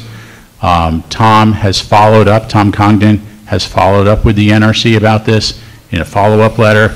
I've posted both of them on the DOB website. For folks who are interested in the exemption process, I would recommend you review that. And again, this is an exemption request to the federal agency, to the Nuclear Regulatory Commission. And if folks have concerns about those exemption requests, I would suggest advocacy, comments, letters to the NRC, to the NRC commissioners, to the NRC staff, and again, to federal elected officials. What is proposed is to reduce the emergency preparedness aspects that protect the host community around Indian Point. And given the first topic I was talking about, I would suggest that it is more than reasonable to maintain those emergency planning precautions until the last spent fuel assembly is out of the Unit 3 spent fuel pool. So there is progress. Risk is being reduced, but risk is not zero, and those are two things to keep eyes on. Thank you, John. I want to turn back to the public statement comments and try to take at least the next 5 speakers. Tom, if you could come back. You got to go. Okay.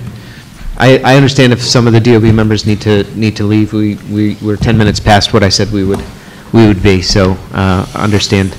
But I do want to allow another 5 speakers to get onto the record, please. Absolutely, and we'll begin with Tina. I understood you wanted to defer your time to now. Yes, hi, thank you. Yeah, I'm very concerned, about the sinkhole in Yorktown and Enbridge's response, and how there doesn't seem to be any urgency or oversight on the whole process. And I'm happy to hear that my electeds share that concern too, but it's sort of like, well, what are you going to do about it? So when the sinkhole happened, we contacted expert, Rick Kuperwitz about it, and he said, of course, you got to check the integrity, just what Enbridge is doing, and also the welds. Is there any mention of the welds? No. So when the pipeline was being built, a lot of us looked and watched this process going on and looked at parts of what the DEC requires for good practices in building this thing. And I mean, we have a record of it on their docket and everything else. And we just didn't have the oversight through the DEC for a lot of what happened with this pipeline, and especially in Blue Mountain. You want to see problems and erosion and everything else, you want to see a bunch of violations, go to the pipeline, segment in Blue Mountain and take a look at that. So the fact that this sinkhole happened was just not a surprise for us. So I've asked this board in my community presentation about the pipelines next to Indian Point and the integrity management systems. And so the integrity management systems of these pipelines is really about how are problems looked at and how are they found. This problem with the sinkhole was reported by somebody walking their dog on December 24th. So that tells you what Enbridge's integrity management system really is. So in my community presentation, I pointed out the fact that the National Transportation Safety Board has cited PHMSA and Enbridge Okay, they've made recommendations to them, because you see, there's really no oversight, and we really don't have any teeth here, as we're seeing with some of these federal agencies and regulations, okay? So take a look at what the National Transportation Safety Board, or you can watch my community presentation again, and at the very end, the recommendations that they make. They make recommendations to Enbridge's integrity management systems, and they also make a recommendation about PHMSA's evaluations of the PIRs. You have 30 seconds left. Okay, that's the potential impact price. So, you know, on PHMSA, you know, with the ORNL risk assessment that's posted on the DPS website and everything, it's just like they do not have these recommendations in them. So in terms of a risk assessment, it's really not a risk assessment, because the real risks that PHMSA has found and are probably going to become policy in 2 years or whatever, are not being applied to the pipelines next to Indian Point. And so in the risk assessment. So Tina, I apologize. We're at 3 minutes. I know I'm out of time. But anyway, I just wanted to hear what Enbridge was going to say, and, you know, it's just very disappointing, and again, to hear about oversight that should be happening, and it should be happening through our government, really. And it's that, you know, industry determines all of these things, really, and policy and regulations, and, you know, here we are in the same boat, and it would be great to hear public safety and, you know, public health mentioned on the same lines as the spreadsheet, you know, the financial spreadsheet, and with the same kind of urgency that, you know, decommissioning is, you know, the deadline for that. All right, thanks, that's it. Thank you. Next we'll move back to the Zoom participants. I believe it's Mary Inouye. Hello, can you hear me? Yes, we can. Oh, thank you so much. I'm a resident of New York City, and I'd like to express my concerns and strong opposition to Holtec's proposed dump of radioactive wastewater in the Hudson River. I'm concerned that such dumping can negatively affect the health of local communities and the sustainability of the environment. As other speakers mentioned, there is no safe dose of ionizing radiation. All exposures are cumulative, and some isotopes are extremely long-lived. And I'd like to emphasize that dumping of radioactive wastewater cannot be and should not be justified on the ground that treated water or other radioactive wastewater is routinely dumped by nuclear power plants and other nuclear facilities. I would also like to draw your attention that the Holtec's proposed dump is a direct threat to a universal human right to access a clean, healthy, and sustainable environment. A universal human right to access a clean, healthy, and sustainable environment was declared in the historic resolution that was adopted by the United Nations General Assembly in July last year. And the resolution calls upon not just governments, but also business enterprises to scale up efforts to ensure a healthy environment for all. In regard to tritium, there was a scientific report published in December 2013 in the Journal of Environmental Radioactivity. In the report is called Current Understanding of Organically Bound Tritium, OBT, in the Environment. And in this report, scientists highlighted that unlike for treated water, the environmental quantification and behavior of organically bound tritium are not well known.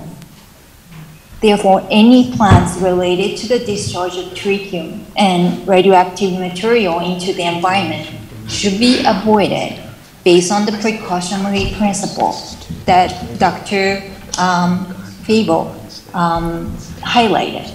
And I believe that a New York Decommissioning Oversight Board recognizes its social responsibility to call for precautionary measures in order to protect the public from exposure to harm, as Holtec's proposed action has a suspected risk of causing harm to the public and the environment. I strongly hope that the New York Decommissioning Oversight Board takes necessary steps to ensure that radioactive wastewater from the spent fuel pool of the Indian Point will be stored on site, such as in the robust containers with leak prevention and leak detection functions, instead of evaporating into the environment or dumping into the Hudson River or shipping it to the other communities. Thank you so much. Thank you. Next, I'm going to offer Steve from Senator Gillibrand's office. Yes, thank you. So hi, I'm Steve Coleus. I'm Senator Gillibrand's Hudson Valley Regional Director. I want to thank Dr. Becker for what he had said. And I just wanted to say to Mr. Sipos as well, we don't have a seat at this table. This is and so the public knows, the federal representatives do not have a seat on the DOB. So we don't have an opportunity to respond to these questions from constituents, from individuals here, but I wanted to respond to Dr. Becker that we are more than happy to meet with anybody who has a question about this, but we cannot and we're not allowed to sit at the table to have this, to be part of this discussion unless I signed up to do this, exactly what I'm doing, publicly speaking and asking questions. Thank you, Steve, understood. So I just want to actually clarify, my comments were about federal representatives were in the vein of as legislative oversight of two federal agencies, not necessarily, within the four square corners of the Decommissioning Oversight Board. But these are federal agencies, and perhaps there's opportunities for oversight. Can I just ask a follow-up question? Is this not allowed? Is it not allowed by the federal government or not allowed by our? No, the DOB is it's a state oversight entity. It was created by a state agency, and we established the membership through the bylaws. So that's what he's referring to. I see. Yeah. Thanks. Next, we have Sally Jane Gellert on Zoom. Yeah, hi. I'll tell you what, my notes are really scrabbled. I'll send a written comment. Thank you. Save time. Thank you. Next, we have Joel Gingold.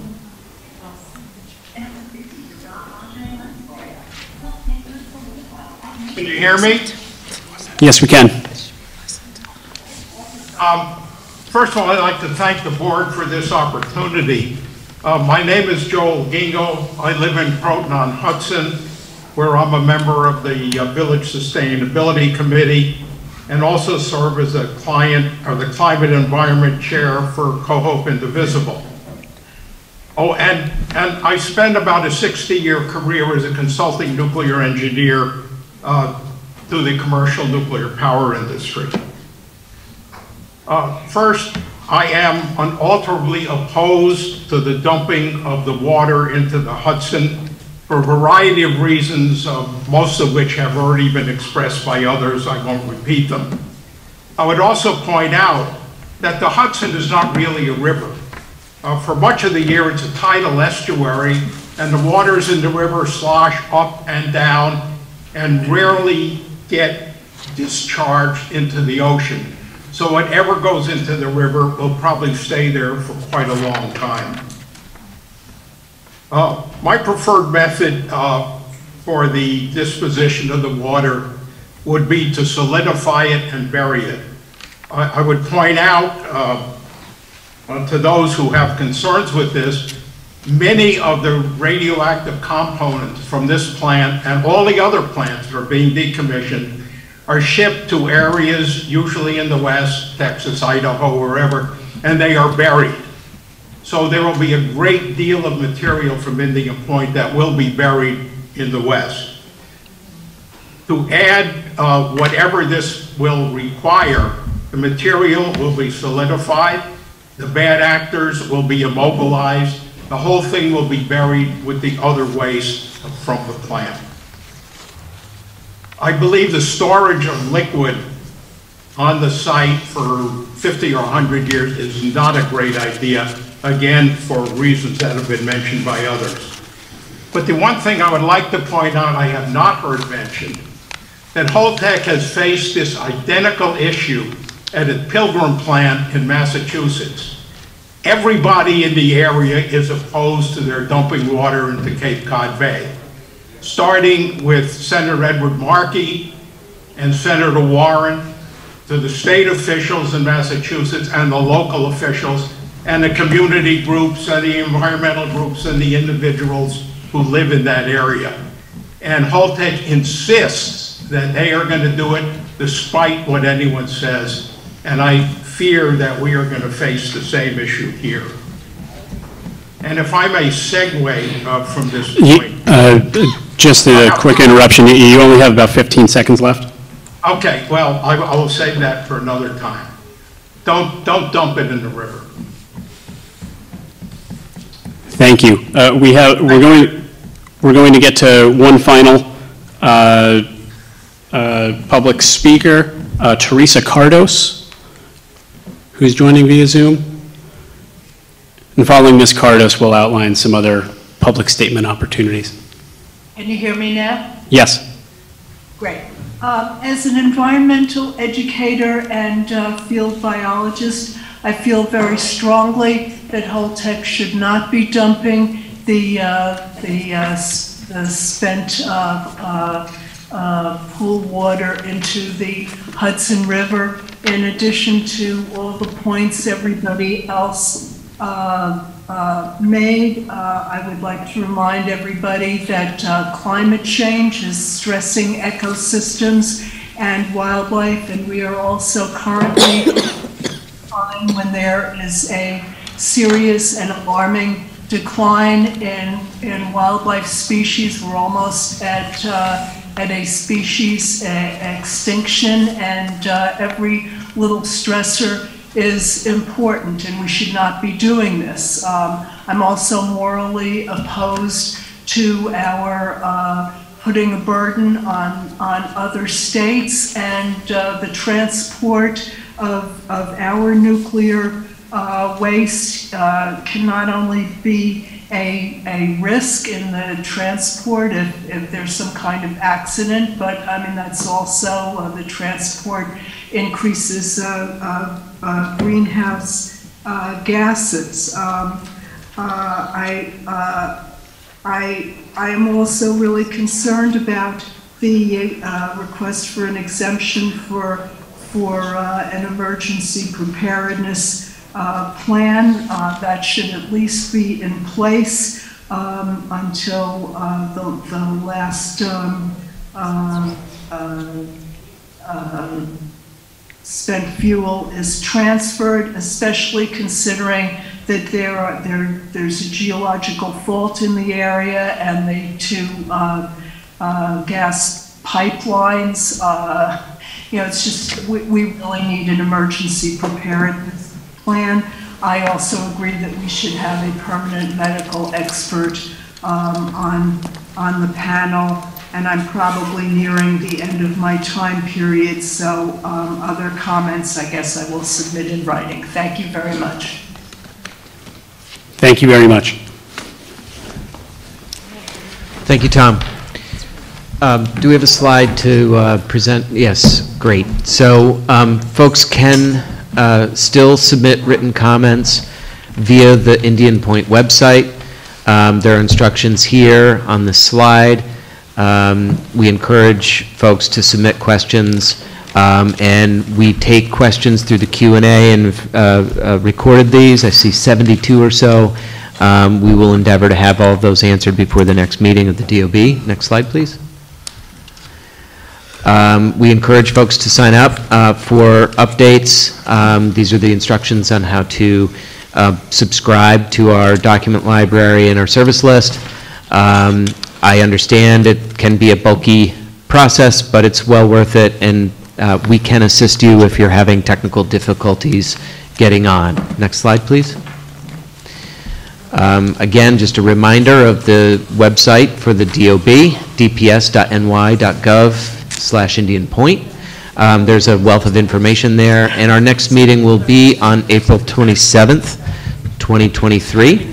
As we said before, during this meeting, we're also going to look for some times for the school monitoring working group to coordinate with the school and find time to meet with parents in the school community. And with that, I will adjourn tonight's meeting. Thank you all very much.